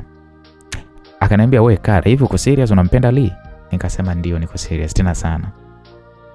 Cleo akaniambia basi nitakufanyia makeke usijali. Nikasema hayo ndo mambo sasa. Sasa wakati huo Brandina alinipigia simu. Kutokana na kelele za pale kwenye party sikuweza kupokea, kwa sababu nilijua tu atamind. Nikamtumia message kwamba nikamwambia nipo na naibu waziri, nitakupigia. Akasema okay. Mimi nikaendelea pale na bata, huku Lee akiwa yupo karibu sana yule mwanamke wake. Wanapeana mabusu. Wanaume wengine walikuwa wananifuata, lakini nilikuwa staki. Yaani macho yangu yote yalikuwa kwa Lee. Nikiwa na ogelea zangu pale nikamuona Edison. Mnamkumbuka Eddie? Naye amekuja sasa. Nilikuwa sijamuona kitambo, lakini aliponiona akanikumbatia huko akasema wewe mtoto una pose wewe. Nilikupa namba yangu naona kaitupa chooni. Aliposema hivyo Edison mimi nikacheka. Nikamwambia bwana hapana bwana, wala hata sikuitupa chooni. Hasa mbona kunitafuta? Sasa muda huo ananiuliza hivyo Edison, Cleopatra akasema mnafahamiana? Edison akasema mdogo wangu sana huyu baby. alinipotezea tu. Hasa hapo ndo nikashtuka, kumbe Cleopatra na Edison ni wapenzi jamani. Nikajichekea tu. Basi kulinoga sana kwenye party. Baada ya hapo tulienda zetu club kwa after party. Lee alimba kidogo, nilifurahi sana, nyinyi nampenda huyu msanii. Asikwambie mtu. Cleo akasema, "Dia, leo haipiti na kuunganisha na Lee. Nasubiri tu demo wake azubaye maana anamkaba sana." Nikasema poa. Tukiwa club Cleo alitoka, baada ya muda alinipigia akasema njoo kwenye gari. Njoo kwenye gari yangu. Nikamwambia poa nakuja. Kweli nilitoka nikaenda. Nikamkuta Lee pale. Nilikosa pose. Niliona haya mtoto wa kike. Cleo akasema, "Haya, Lee, kazi kwako. Umetaka nikuitie mtoto, haya huyu hapa sasa." Lee kwanza alitabasamu, kisha akanikumbatia akasema, "Kara, nahitaji kuongea na wewe. Nahitaji kuwa nawe karibu. Na mengi ya kukuambia." Nikasema, "Lakini Lee, wewe una mpenzi wako wewe?" Hapo nimezuga tu. Maana nilikuwa hata sijali. Akasema, "Kwani mimi nimeoa? Mimi ni mwanaume tena wa Kiislamu. Naweza kuwa na wanawake hata 4. Japo siwezi kufanya hivyo. Ukinikubali wewe mimi nitatulia kabisa." Nikamwambia, "Lee, kweli?" "Ndio." Nikasema, "Lee, lakini mimi nina mtoto." Sio mbaya, napenda watoto. Na kwanza wewe bado ni mbichi kama hujazaa vile." Lee akanishika kidevu, akasema, "Kara, kubali basi kuona mimi nitakupenda sana." Nye nikamsogelea bwana. Lips zetu zikasogeleana, zikakutana. Tukanyonyana sana pale mate, kisha tukachiana. Lee akaniambia, "Tunaweza kuondoka wote leo." Nikamwambia, "No, leo siwezi baby. Ila kesho tutaonana." Lee akaniambia, "Sawa, ina shida." Tulisimama pale kisha tukapiga zetu story, simu yake iliita. Lakini hakupokea. Tukarudi ndani sote na akawiko busy na mimi tu. Yule mwanamke wake alimchunia kama vile amjui. Tulishapeana namba, kisha mawasiliano yakaanza. Brandina alinitumia message akasema, "Naona uko busy sana siku hizi. Sijui kwa nini sikuelewi. Na kutafuta kila muda uko busy, poa tu bwana. Jua nimemind." Nilivona vile na pombe zangu nikaaga nikaondoka zangu mpaka kwa Brandina, nikamkuta amelala. Nikajiunga naye tukapiana raha, akasahau. Alikuwa amenuna. Siku iliyofuata mapema niliwahi kwangu. Nikamwangalia mtoto huku nikachati na Lee kwamba tuonane. Sasa Lee yule msanii akasema, "Naomba uje kwangu baby kama kweli unanipenda." Mimi nikasema sawa, nakuja, usijali mpenzi wangu. Mida ya saa 6 kweli nilienda kama alivyokuwa amenielekeza. Lee alikuwa anaishi Uswahilini sana. Nilivumilia tu. Alikuwa amepanga chumba na sebule mitaa ya kule Kariakoo kwenye moja ya gorofa ya zamani sana, sio pazuri kabisa. Nilijikaza nikaingia ndani kwake. Alikuwa na kitanda tu, sebule haina kitu. Akasema, "Baby, ndo mziki haujanilipa kivile. Naomba sana univumilie hali yangu, sawa?" Nikamwambia, "Usijali bwana my love." Tuliingia kitandani, Lee alikuwa kunipa utamu. Alikuwa ananipa utamu kabisa. Mimi nilikuwa gasikojoi kwa mwanaume mpaka nifanye Brandina, lakini kwa Lee nilikojozwa mno. Mkaka natia mpaka unasahau jina lako. Nikajikuta nazidi kumpenda. Nilijikuta hata kwa nini nimekuwa naingiliana na yule Brandina. Wakati kitu tango tamu nyasi kwambia mtu. Hogo tamu nyinyi mno. Nililala kwa Lee siku hiyo hadi kulipoweza kukucha. Sikupendezwa na hali ya kwake kimaisha. Hivyo nilimuomba Brandina pesa kama bilioni 1. Nikamwambia nina shida, akasema sawa, ina shida. Nilimnunulia kitanda kingine baby cha hadhi na godoro lake, maana kitanda nilichokuwa na kilalia mpaka mzuko ulikata ile siku ananitia. Tukaweka godoro chini. Pesa iliyobaki nikaongezea na ya kwangu, nikaenda kumfanya shopping ya nguo, maana alikuwa na nguo nzuri chache mno, nyingi zimechoka.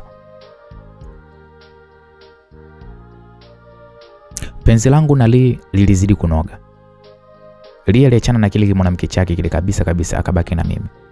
Mwezi mmoja tu wa mahusiano yangu mimi na yeye. Nilishamnunulia sofa, TV, mimi napewa pesa na naibu waziri, huku na Brandina naenda kumfanyia mambo msanii. Penzi langu na msanii lilinoga mpaka Brandina nikaona msahau. Brandina ananuna balaa. Alikuwa yuko kwenye kuchunguza, akajua kwamba mimi natembea na msanii na nimezama kwenye penzi lake. Brandina alikasirika na akaamua kuniacha kabisa. Unajua matomboy jinsi alivyo. Nilichanganyikiwa maana Brandina alikuwa ananijali sana, ananipenda mno.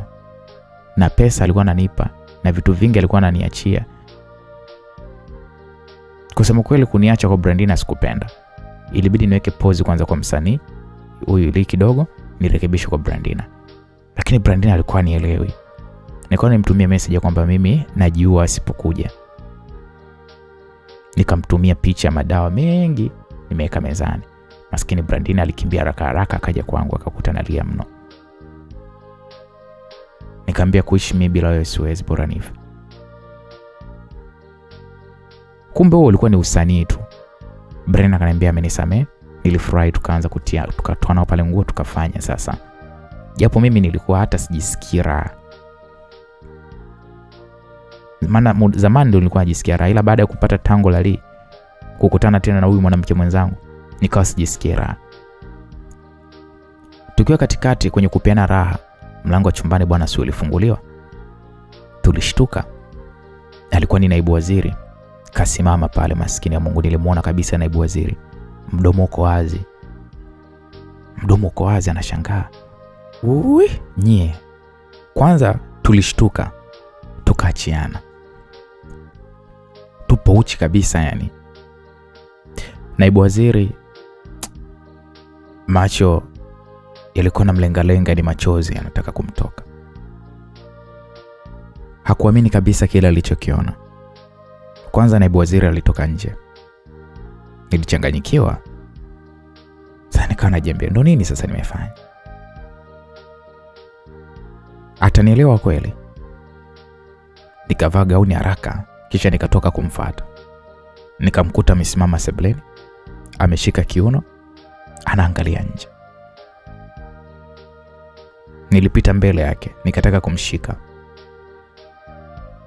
Akanyosha mikono kutaka nisimshike. Aliniangalia kwa hasira naibu waziri. Alafu hakusema kitu. Bado alikuwa kama amepigwa na butwaa. Kwanza ilinibidi nipige magoti. Nilipiga magoti nikasema, bebe, naomba unisamehe. Naomba bebe unisamehe. Ni shetani bebe wangu. Tafadhali sana nisamehe. Kwanza sijui hata nimekuaje. Baby, ni upweke labda. Wewe hauji mara kwa mara baby. Naomba unisamehe. Hapo nimepiga magoti, naomba msamaha kwa naibu waziri. Naibu waziri aliongea kitu very simple. Akaniambia tu, Kara, naomba funga kila kilicho chako. Ondoka kwenye hii nyumba. Mwanangu mwache hapa kwa sababu hapa ni kwake na ataishi hapa. Ila wewe sitaki kuiona sura yako machoni kwangu, shetani mkubwa wewe. Nikasema baby, no. Naomba unisikilize. Nisamehe. Na kuomba. Akanishika, akanikaba. Akasema nitakuua. Haunijui vizuri wewe. Ujue nitakuua. Nimesema beba kila kilicho chako. Ondoka hapa kabla sijafanya kitu chochote cha ajabu. Fungasha nguo zako, potea kwenye maisha yangu. Alinikaba vibaya. Nikaanza kuona mfumo wa hewa sasa umefunga. Nikawa nasema kwa kukoroma, naondoka utaniua. Niachie. Lakini aliendelea kunikaba. Hapo ametoa macho kweli kweli. Mwanangu alitokea. Akaita baba. Ndipo hapo naibu waziri sasa akambeba mwanae. Mimi nikasema naomba basi. Naomba sana niondoke na mwanangu. Na kuomba tafadhali. Naibu waziri akaniambia sitaki. Sitaki mtoto wangu asikie haya. Wala sitaki mwanangu aje aone haya. Wala sitaki mwanangu aje na awe kama wewe. Kiufupi siwezi kumruhusu mwanangu umlee wewe. Kwa tabia zako utaniharibia mwanangu. Naomba utoke haraka.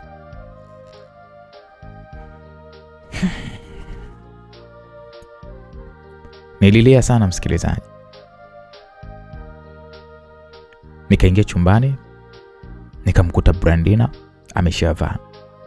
Brandina alikuwa amejiinamia. Ana mawazo kweli kweli.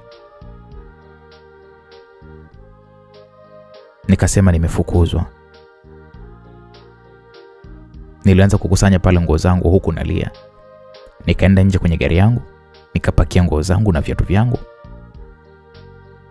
Yeye akiwa na mwanangu anamlisha. Kusema kweli niliwatizama. Mwanangu alishazoea kutokukaa na mimi. Maana muda mwingi mimi niko busy na mambo yangu ya kipumbavu. Hata muda ambao nilikuwa naondoka, mwanangu alikuwa hana muda na mimi.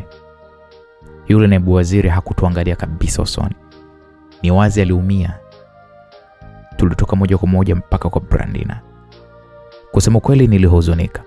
Sikupenda kumfanyia haya naibu waziri. Maana alinipenda sana na pia mwanangu mimi jamani. Sikuamini kama ndo nimenyang'anywa mtoto hivi hivi. Nilituma message nyingi, unajua nyingi, nilituma message nyingi kwa naibu waziri. Nilikuwa namuomba msamaha lakini niliambuliwa tu kupigwa block. Jambo ambalo lilinifanya nilikuwa sijui nisemaje. Maumivu niliyoyapata hayasemeki kabisa. Niliamini kwamba huo ndo mwisho wa kumuona mwanangu na ilinibidi tu nikubaliane na hilo. Brandina eti alikuwa ananibembeleza sana. Akananiambia mimi nitakulea usijali. Nikamwambia utanileaje?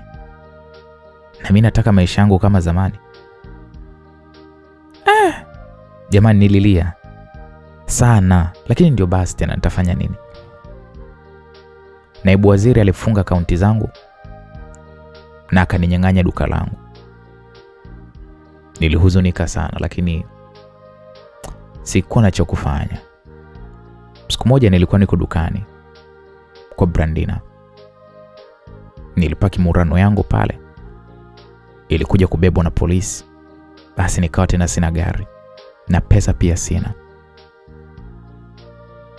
Nilikuwa nalia kila siku maana hata msanii naye akawa yupo busy sana na mambo yake. Anasema kwamba anatafuta pesa. Yule msanii Lee. Brandina alijitahidi sana kunilea. Alijitahidi sana kunilea.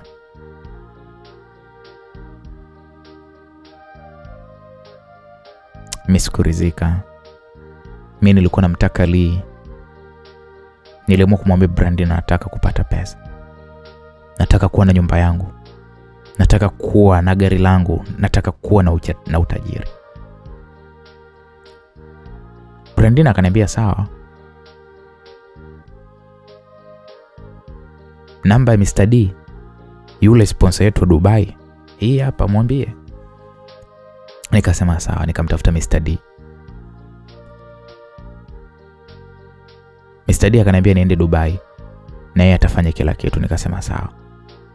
Nilimwambia Brandina tukajipanga. Mr. D alituma kila kitu. Kisha tukaenda Dubai. Tulifika tulifanya mapenzi kama kawaida na Mr. D. Tulikaa wiki 2 bata kutiana wote watatu. Kisha kanipa pakti 10 za vitu kama unga hivi. Akasema unatakiwa kuzifikisha Dar es Salaam. Na hizi ni haramu, ukikamatwa unafungwa miaka 30 jela au unaweza kanyongwa. Mimi niliogopa sana, nafanyaje? Nazipitishaje sasa hizi airport? Yule Mr. D akasema muulize rafiki yako Brandina. Yeye huwa anafanyaje? Kisha Mr. D yule sponsor akaendelea kusema mimi nitakupa tu pesa biashara. Lakini ukifikisha huko mzigo basi utapata pesa nyingi sana. Na ukifanya mara 3 unanunua nyumba ukiwa uko serious katika hii biashara. Kiukweli nilimwaza sana msanii wangu unavompenda. Nikasema mimi nitafanya. Mr. D yule sponsor akasema sawa. Sasa niliwaza nabebaje? Nikakumbuka nikachukua pedi nikatoboa. Nikapanga ndani ya pedi. Kisha Brandina akanipa chupi fulani hivi nikavaa. Mr. D alinipeleka kuchora tattoo fulani hivi shingoni ya ua jeusi aina ya rose. Akasema hii ndio nembo yetu. Ukienda kwa mtu huna hii nembo utakamatwa. Akanipa maelezo pale namna ya kuweza kupita airport. Nikasema sawa. Brandina naye alikuwa na tattoo ya ua pia. Niliambiwa niweke vipini kitovuni.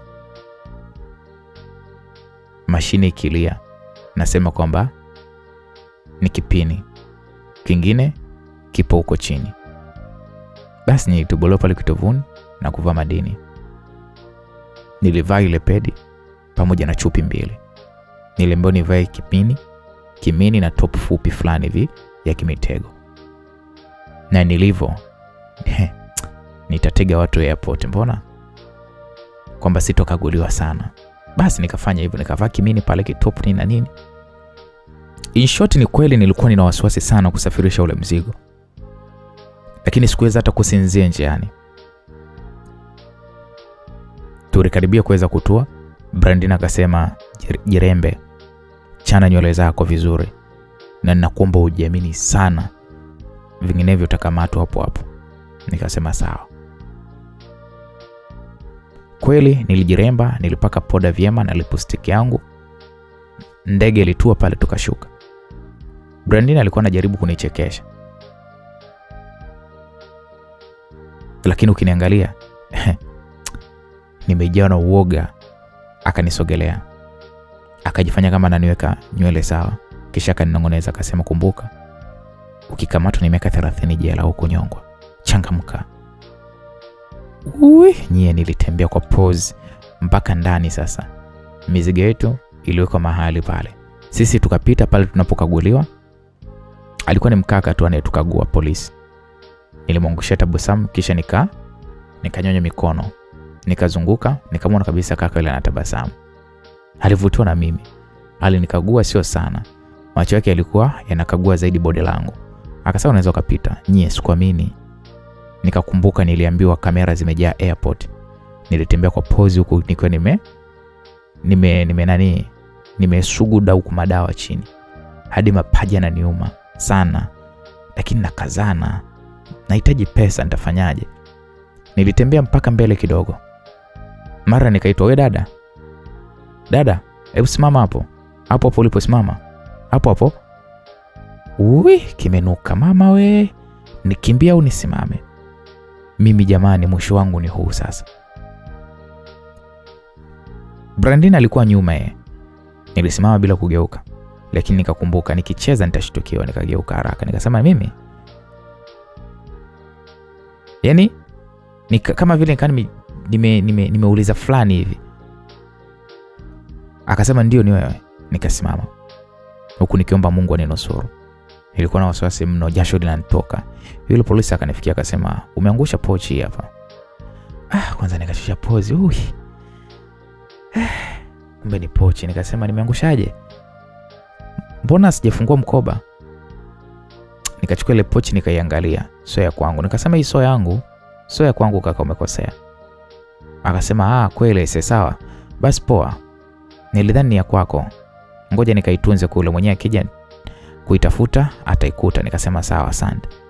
Nigeuka na kuanza kuelekea kufuata mabegi, huku kijasho chimbaba kinatoka. Nyinyi, nilisi nishakamatwa. Nilichukua mabegi yangu nikatoka nje kwenda kumsubiri shoga yangu. Alitoka naye mara akapigiwa simu akapokea. Ilikuwa ni watu wamekuja kutufuata. Tukaelekea parking kwenye gari fulani hivi jeusi na vioo tinted. Tuliingia ndani. Alikuwa ni mkaka mmoja hivi mtanashati sana. Akasema, "Brandina, niambie."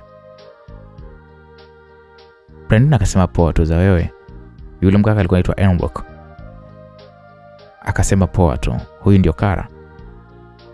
Alikuwa anaongea huku kawasha gari. Brandina akasema, "Ya, ndo yeye." Enrock akasema, "Wa moto." Brandina akasema, "Kama kanaye mbali, maana kujua wewe." Basi pale Enrock akawa anacheka. Akasema, "Hamna bwana, mimi nasema tu ukweli. Huu pisi ni kifaa sana, kimesimama." Basi tukacheka pale. Tuliondoka na huyo Enrique mpaka mahali. Akasema, "Fanya kama kawaida basi." Brandina, "Si unajua tena?" Brandina akasema, "Ya, naelewa." Akanipa kitambaa cheusi. Akasema, "Baby, jifunge machoni." Nikashangaa, nikasema, "Kwa nini?" Akasema, "Haitaki ujue nyumba tunayoenda, alafu hiyo ni kwa ajili tu ya usalama. Usijali, ni jambo la kawaida tu." Nikasema sawa. Yeye alijifunga na mimi nilijifunga. Tulitembea mpaka mahali niliposikia geti linafunguliwa. Kisha gari ikawa inaingia, ikapark. Tulifunguliwa milango, tukashikwa mikono mpaka ndani. Tuliingia ndani, tukapelekwa kwenye chumba fulani hivi, ndipo tukatolewa vile vitambaa. Tukakutana na mbaba mmoja vimnene amevaa mask. Sioni pua wala mdomo zaidi ya macho tu. Akatusalimia na kuweza kutukaribisha. Akawa anasema, Brandina, naona umekuja na Rosie. Brandina akasema, ya ndio yeye. Yule baba akasema, karibu sana new Rosie. Naona kabisa tutafanya kazi vizuri kabisa. Mimi nilitabasamu tu. Yule baba akasema, nipeni mzigo. Nilimwangalia. Brandina naye akaniambia, toa baby, usiwe na wasiwasi. Nikatoa sasa chupi na ile pedi, kisha nikampa zile packed. Yule baba akasema, kwanza akaangalia, akaita Enrique naye akaitikia, akaingia pale ndani. Akasema, hali hapa new Rose kaleta, hebu tuithaminishe. Enrique akasema poa. Akatoa kisu, alikuwa amekakunja tu miongoni kwenye funguo zake, akatoboa ile packed zote. Yeye na yule mzee wanakucha ndefu, vidole viwili, kadogo, kamwisho na kinachofuatia. Wakawa wanatumia kidole kidogo kile cha mwisho kuweza kuonjea. Kila mmoja akaonja kila packed. Enrique akasema, mzigo wenyewe tena original kabisa. Yule baba uliokuwa unamuita mzungu akasema, nimeona, leta mzigo basi, ni Rose achukue chake. Enrique akatoka, akarudi na briefcase. Ina notice kwambia mtu. Nilishangaa, nikasema, hizi ndio zangu? Akasema ndio. Mzigo wako chukua. Nilifurahi mno, nilicheka huku Brandina akiwa ananiangalia. Naye akaambiwa atoe, yale enda chooni, akarudi nazo. Sikujua aliweka wapi. Tena yeye ilikuwa ni kama dawa za rangi mbili, ila yeye manene hivi. Yeye alipo briefcase yenye pesa nyingi zaidi kuliko mimi. Lile nikaliwekea moyoni. Tulifungwa tena vitambaa usoni, tukaondoshwa katika yale maeneo na Enrique mpaka nyumbani kwa Brandina.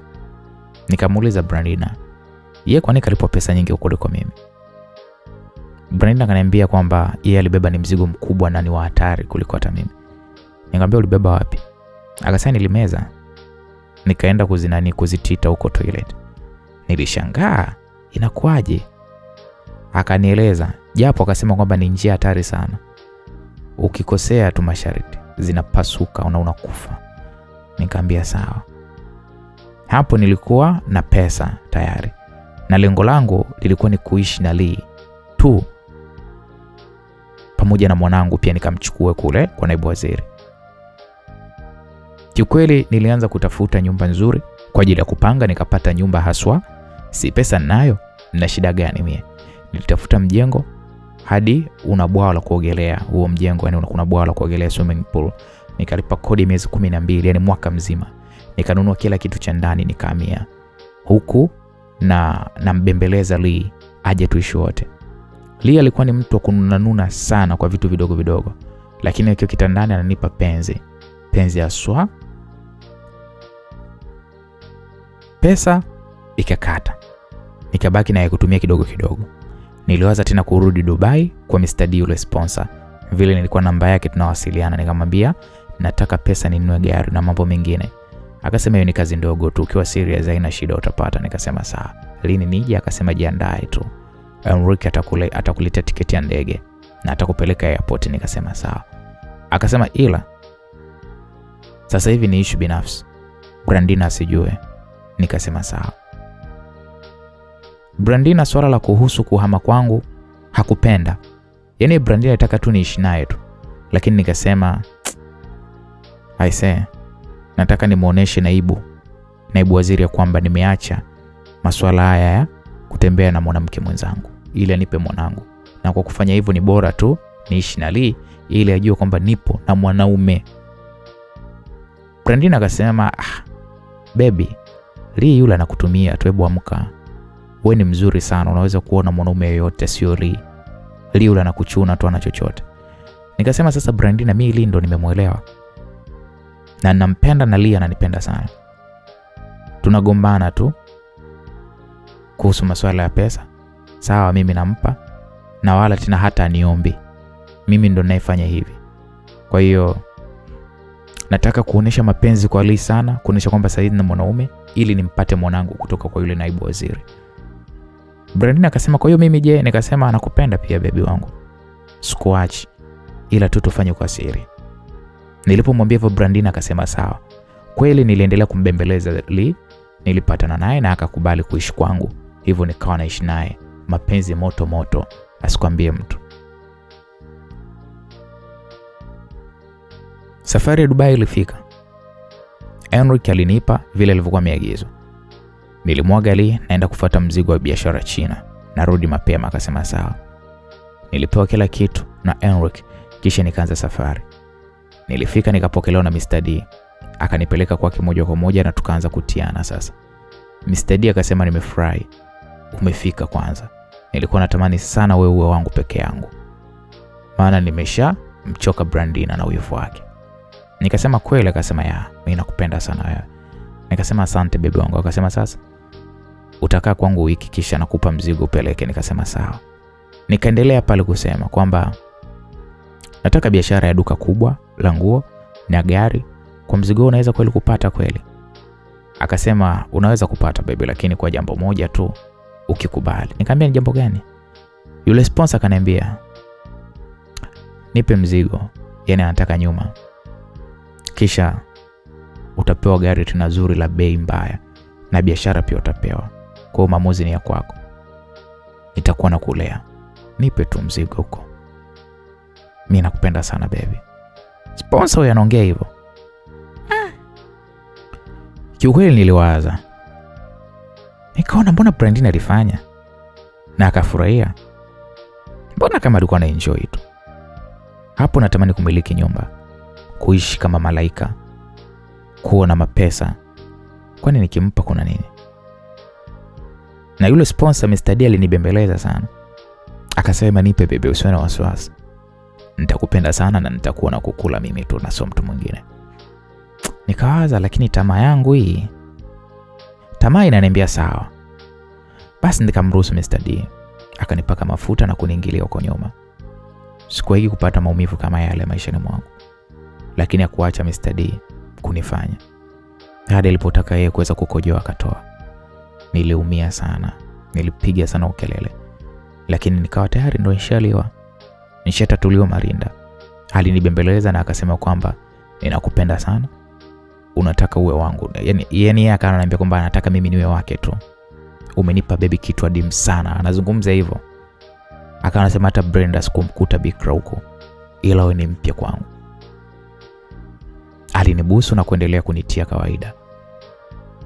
Nilikaa wiki Dubai kwake huko. Ananikula tu nyuma. Na nikazoea, nikawa naona raha. Aliniambia nichague gari. Anipe zawadi, nilichagua Jeep. Jeep moja matata sana. Akasema na kununulia. Na pia pesa hii hapa. Chukua nenda kanunue mzigo China. Na urudi hapa uchukue mzigo wetu. Na upeleke sasa. Nikasema sawa. Sikulaza damu. Nilienda China nikafanya yangu na kuingiza mzigo kisha nikarudi kwake Dubai. Nikabeba dawa za kutosha nikarudi Dar. Kama kawa Enrique alinifuata, nikapeleka ule mzigo na kupewa changu. Nikarudi home nina pesa za kumwaga, lakini nilishauriwa nisiweke bank kwa sababu atanishtukia. Hivyo nilificha ndani mahali hata Lee hakuweza kujua. Nilifungua duka kubwa sana. Mapenzi na Lee yalizidi mno. Nilikuwa namlipia studio, namlipia na video zake za nyimbo, namvalisha na kumlisha.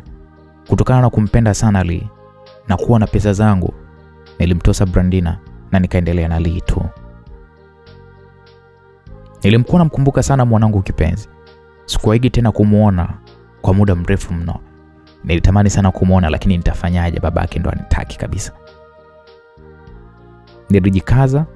Baada kama mwezi kupita gari yangu ilifika. Nikawa natamba nayo mjini. Au baby Lee ndo alikuwa anatamba nayo. Huku mahusiano yangu mimi na Mr. D, yule sponsor Dubai, yalizidi sana kushamiri kwa sababu alinipenda sana. Nilienda tena Dubai kwa ajili ya kuweza kujisherehesha naye na akawa anakula nyuma kama hana akili nzuri. Nilikuwa tajiri sana, natamba mno mitandaoni. Lakini pia niligundua shoga yangu Cleopatra anakula sana bata naye na kuonekana na mwanaume tajiri. Maana alikuwa na posti kutoa shukrani kwa bebi wake kwa mambo mbalimbali. Niliona niwasiliane naye nimpe hongera zake. Nilimtafuta tukachati, akasema asante wangu. Nikasema tupange siku tuonane, nimekumisi sana. Akasema sawa. Weekend tuonane basi, nikamwambia poa. Weekend ilifika, tukaona na hoteli fulani. Mimi nikawa na jeep yangu, yeye alikuwa na Murano nyeusi kama nilokuwa nayo mimi, kasoro tu plate number ndo tofauti. Tulikaa tukanywa na kula, lakini muda mwingi yeye alikuwa yuko busy na simu. Mimi sikujali sana. Akauliza vipi Lee, anaendeleaje? Cleopatra akaniuliza mimi. Nikasema Lee yuko poa tu. Unaona anavyoika siku hizi mjini? Akasema yeye anaona bana. Na wewe uko vizuri sana shoga yangu siku hizi, uko njema sana dia, unapiga shughuli gani au una sponsor? Aliniuliza hivyo Cleopatra. Nikasema Cleo, wala na biashara zangu tu zinanilipa mno, biashara zinanilipa mno dia, sina mi sponsor wala nini, na sina pesa kivile. Cleopatra akasema haya mama, hilo upo njema sana. Basi mimi nikacheka tu. Tulishinda wote hivyo. Siku tukaachana jioni. Tabia yangu ya kupenda kuliwaliwa nyuma, yani nilikuwa nishazoea sasa kutokana na Mr. D kunizoesha. Nilikuwa nawashwa sana huku nyuma. Hata nikifanya mapenzi kawaida sijisikii raha sana kama nyuma. Lee alikuwa ajui na nilikuwa namuogopa sana, maana katika story alikuwa anasema yeye hapendi kufanya nyuma. Na alinisimulia kuna ex wake aliachana naye kwa sababu ya kutaka kufanywa nyuma. Mr. D yuko mbali, yuko Dubai, na mimi hali yangu ilikuwa iko mbaya. Nikajiuliza nifanye nini sasa mimi? Nimwambie nani? Maana nawashwa mno. Najitia vidole lakini wapi. Nilitafakari, nikaona niingie mtandaoni. Nikaanza kutafuta wale wanaotumia majina ya matusi. Nikakutana na mmoja anajiita Sukari ya Wanawake Instagram. Nikaangalia picha zake, alikuwa na posti matusi, yani katuni za watu wakifanya mapenzi na wengine nyuma na vitu kama hivyo. Niliwaza nitumie page yangu. Nikaona page yangu kubwa sana nitaibika. Basi nikafungua page fake. Kisha nikaanza kusigia zile picha zake za ngono. Kaka wa watu wa kusita akaja DM. Tulianza kuchat, naye anauliza niko wapi, nikamjibu da. Akasema hata mimi niko da. Vipi, umependa mambo yangu Nikamwambia sana. Akasema nitumie basi picha yako nikuone. Nikamwambia poa. Nikamtumia picha yangu ya chini tu, sikuweka sura. Akasema ni wewe kweli wewe au umenitumia picha ya watu? Nikachukua video mitaa ya kuanzia kiunoni mapajani, huku nikisani mimi bwana sijachukua picha ya mtu. Kaka watu akapaga, akasema nakutaka. Akanitumia picha yake full, ni mkaka mrefu mweusi japo sura sio nzuri. Nikasema nahitaji tango lako. Akasema sawa. Akanitumia. Ana mashine aswa, nilitamani. Akaomba nimpe picha, nikamtumia. Basi tulikuwa tunachati matusi tu, mambo ya kutiana tiana, japo sijamgusia ya kufanya mambo nyuma. Tulichati wiki, tukapanga kukutana hoteli. Yeye alisema hana pesa ya hoteli kubwa. Nikamwambia usijali, tutaona itakavyokuwa. Akasema sawa kabisa. Sikio nilimdanganya Lee, nikaondoka, nikaenda mpaka kwenye hoteli. Nilikuwa pale, yule kaka hajafika. Alikuwa anaitwa Mini Hall. Nilipofika nikamjuza, akasema yuko njiani. Mimi nikachukua chumba kisha nikatulia. Alifika yule kaka Mini Hall, mimi nikamrukia na kuanza kumchokoza. Kaka kufanya jiza, alinichojua nguo na mimi nikamchojoa za kwake. Sikukumbuka hata kinga, nilivyokuwa nina hamu. Tulianza kutiana kawaida, kisha mimi nikaichomoa nikaingiza nyuma. Mini Hall alishtukia, akasema hivi unapenda huko Nikamwambia sana. Akasema mimi ndio ugonjwa wangu, nitakupa raha mpaka uchanganyikiwe. Nikamwambia asante baby wangu. Alinikamata kisawa sawa, alinifanya nyuma muda mrefu. Mimi nikawa najisikia raha, tunaenjoy mno. Nilimpenda sababu alikuwa ni fundi wa kuila mzigo huko nyuma. Kulikuwa hata Mr. D yule wa Dubai. Nililala usiku mzima na Mini Hall. Nilipelekwa moto haja kweli kweli. Hapo ndipo nilipoanza mahusiano na huyu mkaka Mini Hall. Penzi lilikolea sana. Akanipeleka na kwake, alikuwa anaishi Mwenge. Minihal ni mchafu sana, kwake sio kusafi wala, yani kubaya mno. Uchochoroni sana. Nikamwambia bwana wewe tafuta nyumba ya kuishi nyingine na utafute kitu cha kuweza kufanya. Akasema sawa. Jinsi alivyokuwa ananipa raha, sikutaka kumkosa huyu mkaka. Alitafuta nyumba, nikamlipia kodi ya mwaka mzima, kisha nikamnunulia vitu vya ndani, nikawa naenda sana kwake kufanya naye. Sasa nikawa na faraja. Maana kule kwa kuwashwa kule, ilibidi nipate mkunaji, na mkunaji nikawa nimempata. Nilianza kupunguza mapenzi na Lee. Sababu yeye anipi mapenzi ambayo mimi nayataka. Ila Minihal, uniambii kitu jinsi ambavyo nilivyokuwa namuelewa yule kaka. Uniambii kitu. Lee aligundua kwamba mimi sieleweki. Akaanza kufanya utafiti wake taratibu. Kumbe hapo mimi sina hilo wala lile. Siku moja nilitoka zangu kwangu nikaenda kwa huyo Minihal, huyo mkaka. Nilipopita kule nikalala kama kawaida. Kazi yake ni kunisugua tu mimi. Tulianza kusuguana tukiwa sebuleni. Yaani mimi na yeye tunafanya sana nyuma kuliko mbele mara chache sana. Mimi najisikia raha, najivunja mno. Mimi wangu ananipa raha vibaya mno. Tukiwa katikati ya shughuli, bwana mlango ukagongwa kwa fujo. Maana mlango ulikuwa umefungwa kwa ndani. Tuliachana. Minihal akaenda kufungua mlango. Cha ajabu, Minihal akasukumwa, akaingia Lee. Akanikuta nikiwa utupu tu pale mimi. Niliogopa. Alianzisha vurugu pale. Vurugu la kufa mtu. Japo alishia tu kupigwa yeye sasa na yule Minihal. Maana Minihal ni mtoto wa mjini aswa. Nikawachanisha, kisha nikamuomba Lee twende nyumbani. Lee akakataa na akasema kwamba ameniacha nitaki tena. Nilimebeleza kidogo, akawaka kondoka zake. Sikuona haja kumfuata, maana pia raha mimi na mimi. Tulibaki pale na kuendelea kufanya yetu. Nililala pale siku hiyo. Siku iliyofuata nikarudi nyumbani. Dada wa kazi akasema Lee aliondoka na mabegi yake. Nikasema muache tu atarudi. Mimi ndo namuka mjini hapa, hana pa kwenda. Dada wa kazi alicheka sana. Nilikaa pale siku 4 hajarudi na mimi sikumtafutaga. Ndio kwanza nikawa natoka na mimi wangu. Maana ananijulia kunipa utamu. Sasa siku moja nilishindwa kuvumilia. Nina miezi 8 sijamuona mwanangu. Niliamua kujitosa na kwenda Kigamboni. Nilifika nikapaki gari yangu. Nilipaki gari yangu nje. Nikaingia geti dogo. Kulikuwa kama kuna mtu. Mimi nikaenda moja kwa moja mlango wa sebuleni. Nikafungua nikaingia, ndipo nikakutana na surprise. Sasa Cleopatra amevaa upande wa kanga tu. Yupo na naibu waziri kimahaba sebuleni. Nilichoka. Cleopatra hakushtuka hata kuniona. Ndio kwanza akanikaribisha, karibu dia. Nilimshangaa.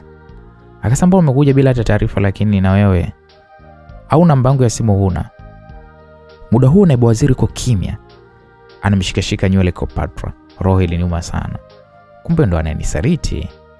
Cleo akasema dia, usisimame hapo kama mstimu, karibu kae. Utakuja kuanguka bure.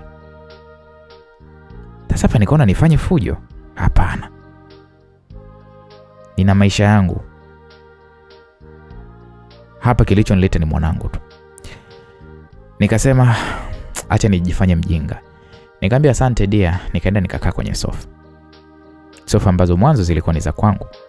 Cleo kaniambia nikuhudumie kinywaji gani? Nikasema asante, niko sawa. Basi karibu dia, tukusaidie nini au una shida na bibi wangu?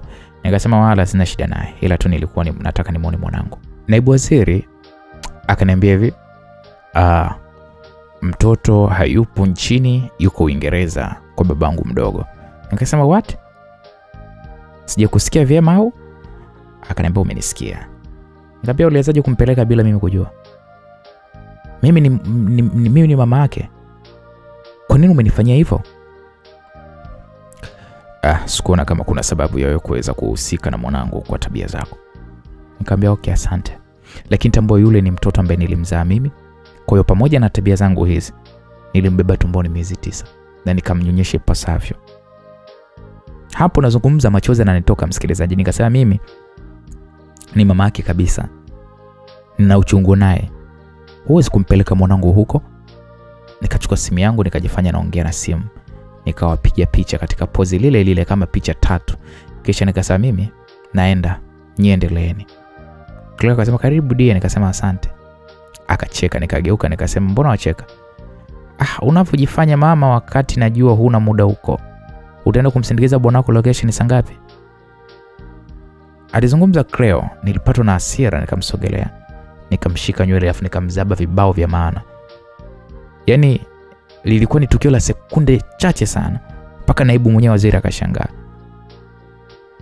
Ina maana mkuja kufanya ugomvi hapa? Nikasema nifanye ugomvi kwa sababu ya nani? Ya huyo kaaba huyo anayekuchuna? Au ya nani mpaka nifanye ugomvi? Nifanye fujo kwa huyu malaya huyu anaitiwa ile apewe uigizaji mkuu? Mimi sina huo muda mchafu, ila mwambie aache kusema uzazi wangu. Baby, umeona nilikwambia mimi atanitafuta niharibie. Kisa nimemkataa. Alikuwa ananitaka na mimi ili aweze kuniingilia kama anavyomwingilia mwanamke mwenzie. Maneno ya Cleopatra yakanifanya nicheke, nikacheka nikasema huko hata kusagana kwenyewe tunaangalia uzuri wa mtu. Uona nini hapo? Hebu nipishe mimi kupe ndo ulivyomwambia huyu aniache. Kwanza nashukuru maana ulinitulia zigo moja zito mno la kinyesi. Kufichwa kama vidonge vya ukimwi, mimi napenda haya mambo.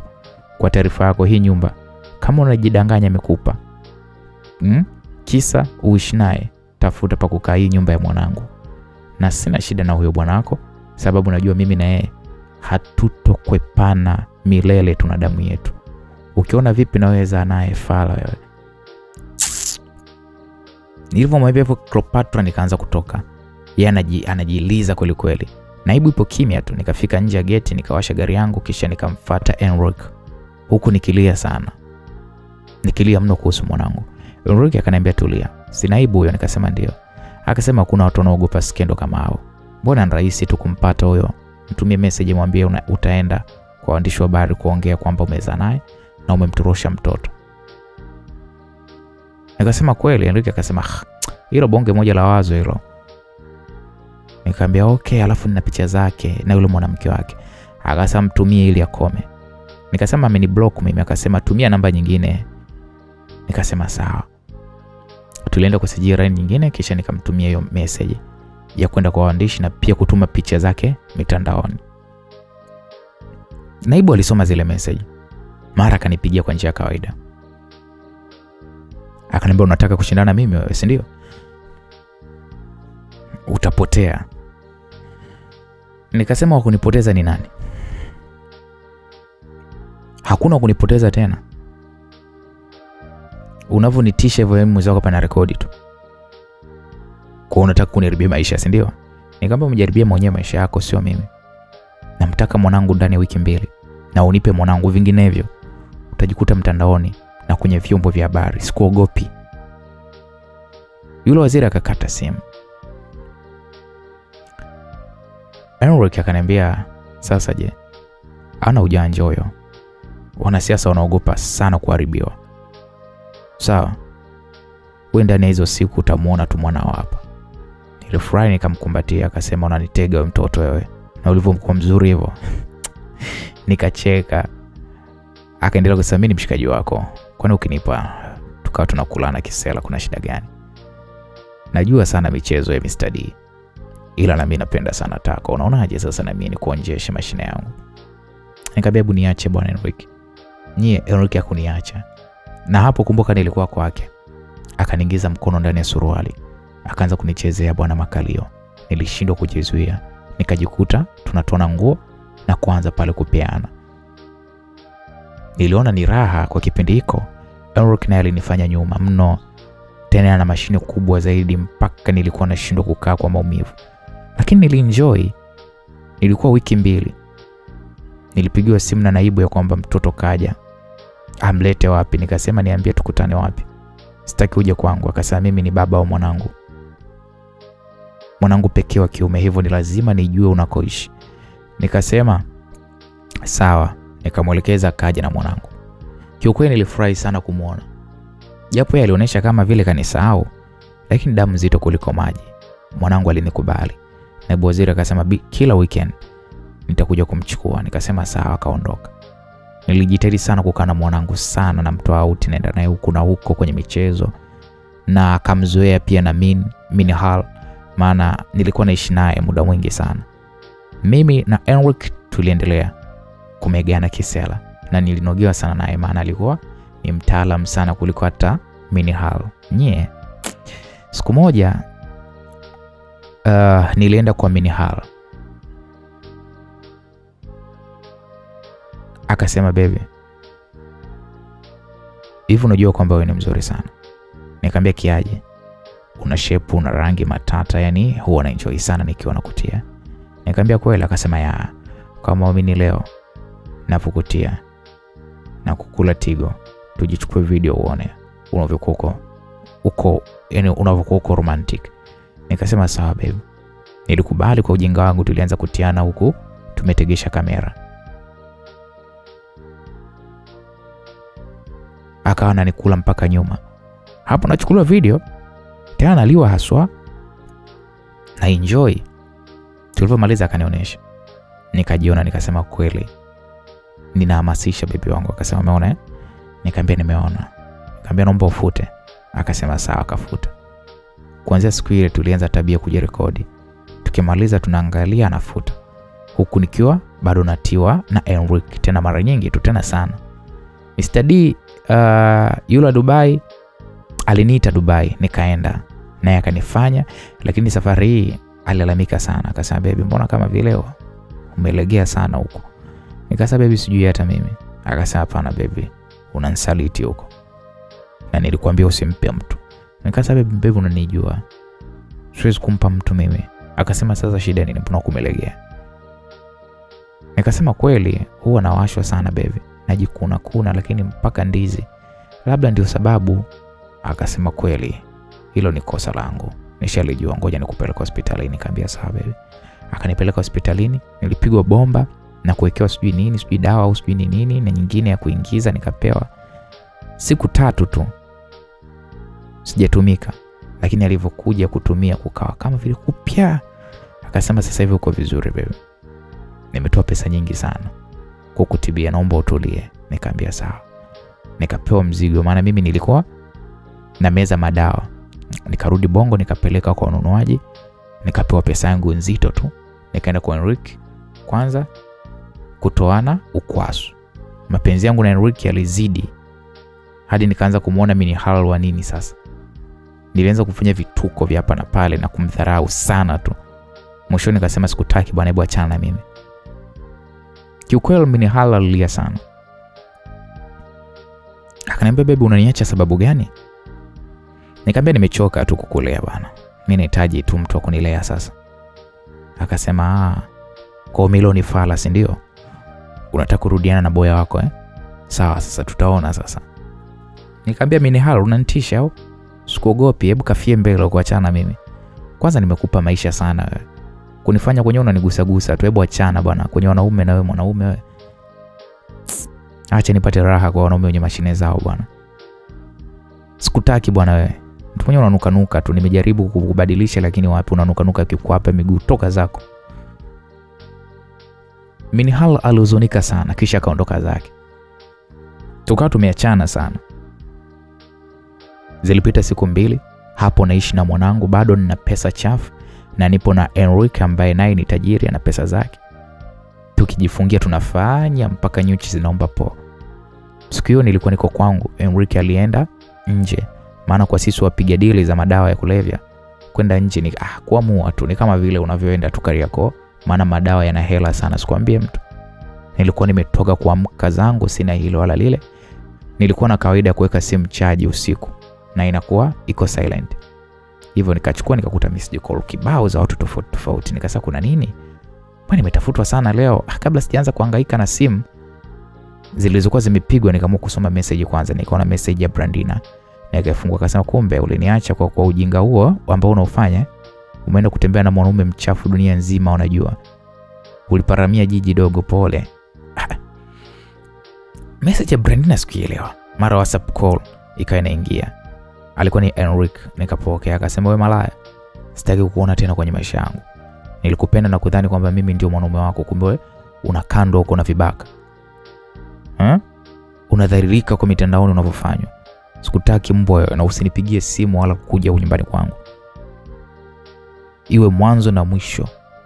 Na kama unakuja wiki kazi tu au mapenzi. Akakata simu. Watu walionifahamu wengi sana walinitafuta. Nikasema kuna nini? Nikaingia Instagram najiona kwenye peji za udaku. Ninafanywa. Ila nimeziba sehemu za siri. Lakini sura yangu inaonekana. Na watu wanaombana, tutumie. Kwanza nikatupa simu chini. Sikuamini. Mimi hala aliamua kunidhalilisha sasa. Nikokota tena simu nikaona kuna message DM. Nikaanza kusoma. Inatukanwa mno na wengine wanaomba nao eti wanifanye. Watu walivamia peji yangu matusi mno. Nikaona kwanza niifute account yenyewe kwanza. Machozi yalinitoka maana nilitumiwa na mimi DM hizo video kwamba nafanywa nyuma na enjoy na sura yangu na mimi hal zinaonekana kabisa. Niliumia sana. Sasa niweka wapi sura yangu? Mwanangu akikua je? Nitamwambia nini? Babake akiona itakuwaje? Nipo tupo, dunia nzima inaona. Niliwaza sana. Mr. D yule Dubai sasa. Nikaona tu kwanza nizime simu. Kabla sijazima Mr. D akapiga, niliogopa kupokea. Akatuma message, pokea simu kuna deal. Nikapokea, akasema njoo Dubai kuna mzigo. Nikasema sawa. Nilivumaliza tu kuongea, naibu hewani. Kabla hajasema kitu nikasema naomba uje umchukue mtoto, mimi sio mama bora kwake. Yaani mimi mwenyewe tu nikaamua kujisema hivyo. Yaani noni. Yaani nilipopokea tu nikamwambia tunaomba uje umchukue mtoto, mimi sio mama bora kwake. Naibu waziri akusema kitu akakata simu. Baada ya masaa mawili nilimwandaa mwanangu huku nilalia. Nikamwambia nakupenda sana my son. Lakini bora iwe hivi mwanangu. Alikuja kweli akachukuliwa na dereva akaondoka. Niliwaza nijiue au nini? Naweka wapi sura yangu? Mara message kaingia kutoka kwa naibu. Imeandikwa, kila litokealo lina sababu, na kila lijalo hata kama zito linakuja linapita. Ni wakati wako wa kufanya maamuzi sahihi na maisha yako. Kujua sio njia, bado mwanao anakutegemea kama mama. Kiukweli nililia sana. Nikawa najiuliza, hivi na maana hata yule Mr. D wa Dubai hajaona? Mbona kanipigia simu hajasema kitu? Mimi sikujali. Nilikuwa wiki nikajiandaa kisha nikaenda Dubai. Mr. D hakunichangamkia wala nini. Akasema tu huu mzigo ni haraka sana, unatakiwa upeleke South Africa. Nikasema lakini sija kufika South. Akasema kila kitu kina mwanzo. Peleka na huo ndo utakuwa mwanzo wako. Nikasema sawa. Kweli niliandaliwa pale mzigo na siku hiyo hakunigusa wala nini. Nilala peke yangu, yeye alisema kwamba anaumwa. Asubuhi nikiwa najiandaa, basi nilituma message WhatsApp na dada wa kazi ameandika, dada, walikuja majambazi usiku, walipekua na kuiba baadhi ya vitu. Nikasema waliingia? Akasema walimwaga mpaka mkaa kule store. Nikashtuka. Maana pesa zangu nafichaga ndani ya gunia la mkaa. Nikasema kingine? Akasema gari waliondoka nalo. Nitafanyaje sasa? Nikamtafuta Mr. D, nikamwambia. Akasema achana na hayo mambo bwana, kwanza zingatia safari ya South. Nikasema sawa. Nilipelekwa airport. Nikawa na mizigo tumboni na mwingine kwenye pedi. Nilifanikiwa kupanda ndege, safari ikaanza. Hapo nina mawazo sana. Nyumbani sina pesa, kumevamiwa na majambazi. Lakini nikajipa moyo sababu naenda kupiga pesa nyingi kwa mzigo niliokuwa nimebeba. Sina wasiwasi. Nikafika South, nikashuka kwenye ndege. Lakini kitendo cha kupiga tu watu kadhaa, nilikamatwa na polisi. Pale nikaambiwa niko chini ya ulinzi. Nilikosa pause, msikilizaji. Polisi 4 wa kiume walinifuata na wa kike mmoja. Wakanifunga pingu huku akasema kwamba usiongee chochote, maana utakachoongea kitatumika dhidi yako kama kithibitisho mahakamani. Kwanza nilikuwa hata sielewi lugha mimi. Nipo tu. Niliwaza sana nitafanyaje. Sina ndugu South Africa. Sina msaada wowote. Sina mbele, sina nyuma. Mkasa wangu huu. Naam, msikilizaji, usikose katika sehemu ya mwisho tuweze kujua nini hasa kilichoweza kuendelea, kwa sababu binti huyu hana ndugu huko South Africa, lakini pia huku nyumbani picha zake zimevujishwa. Vile vile nyumbani kwake kumebomolewa, kumevamiwa. Nini juu ya maisha yake, hatima maisha yake huyu binti Cara?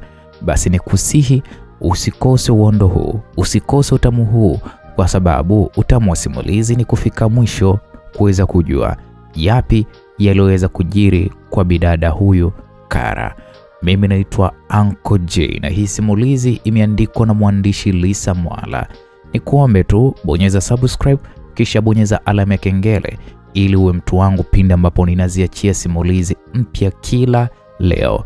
Kwa mawasiliano zaidi unaweza kuwasiliana nami Ankojay kupitia simu nambari anza na alama ya kujumlisha 255 684 689 541. Kwa heri.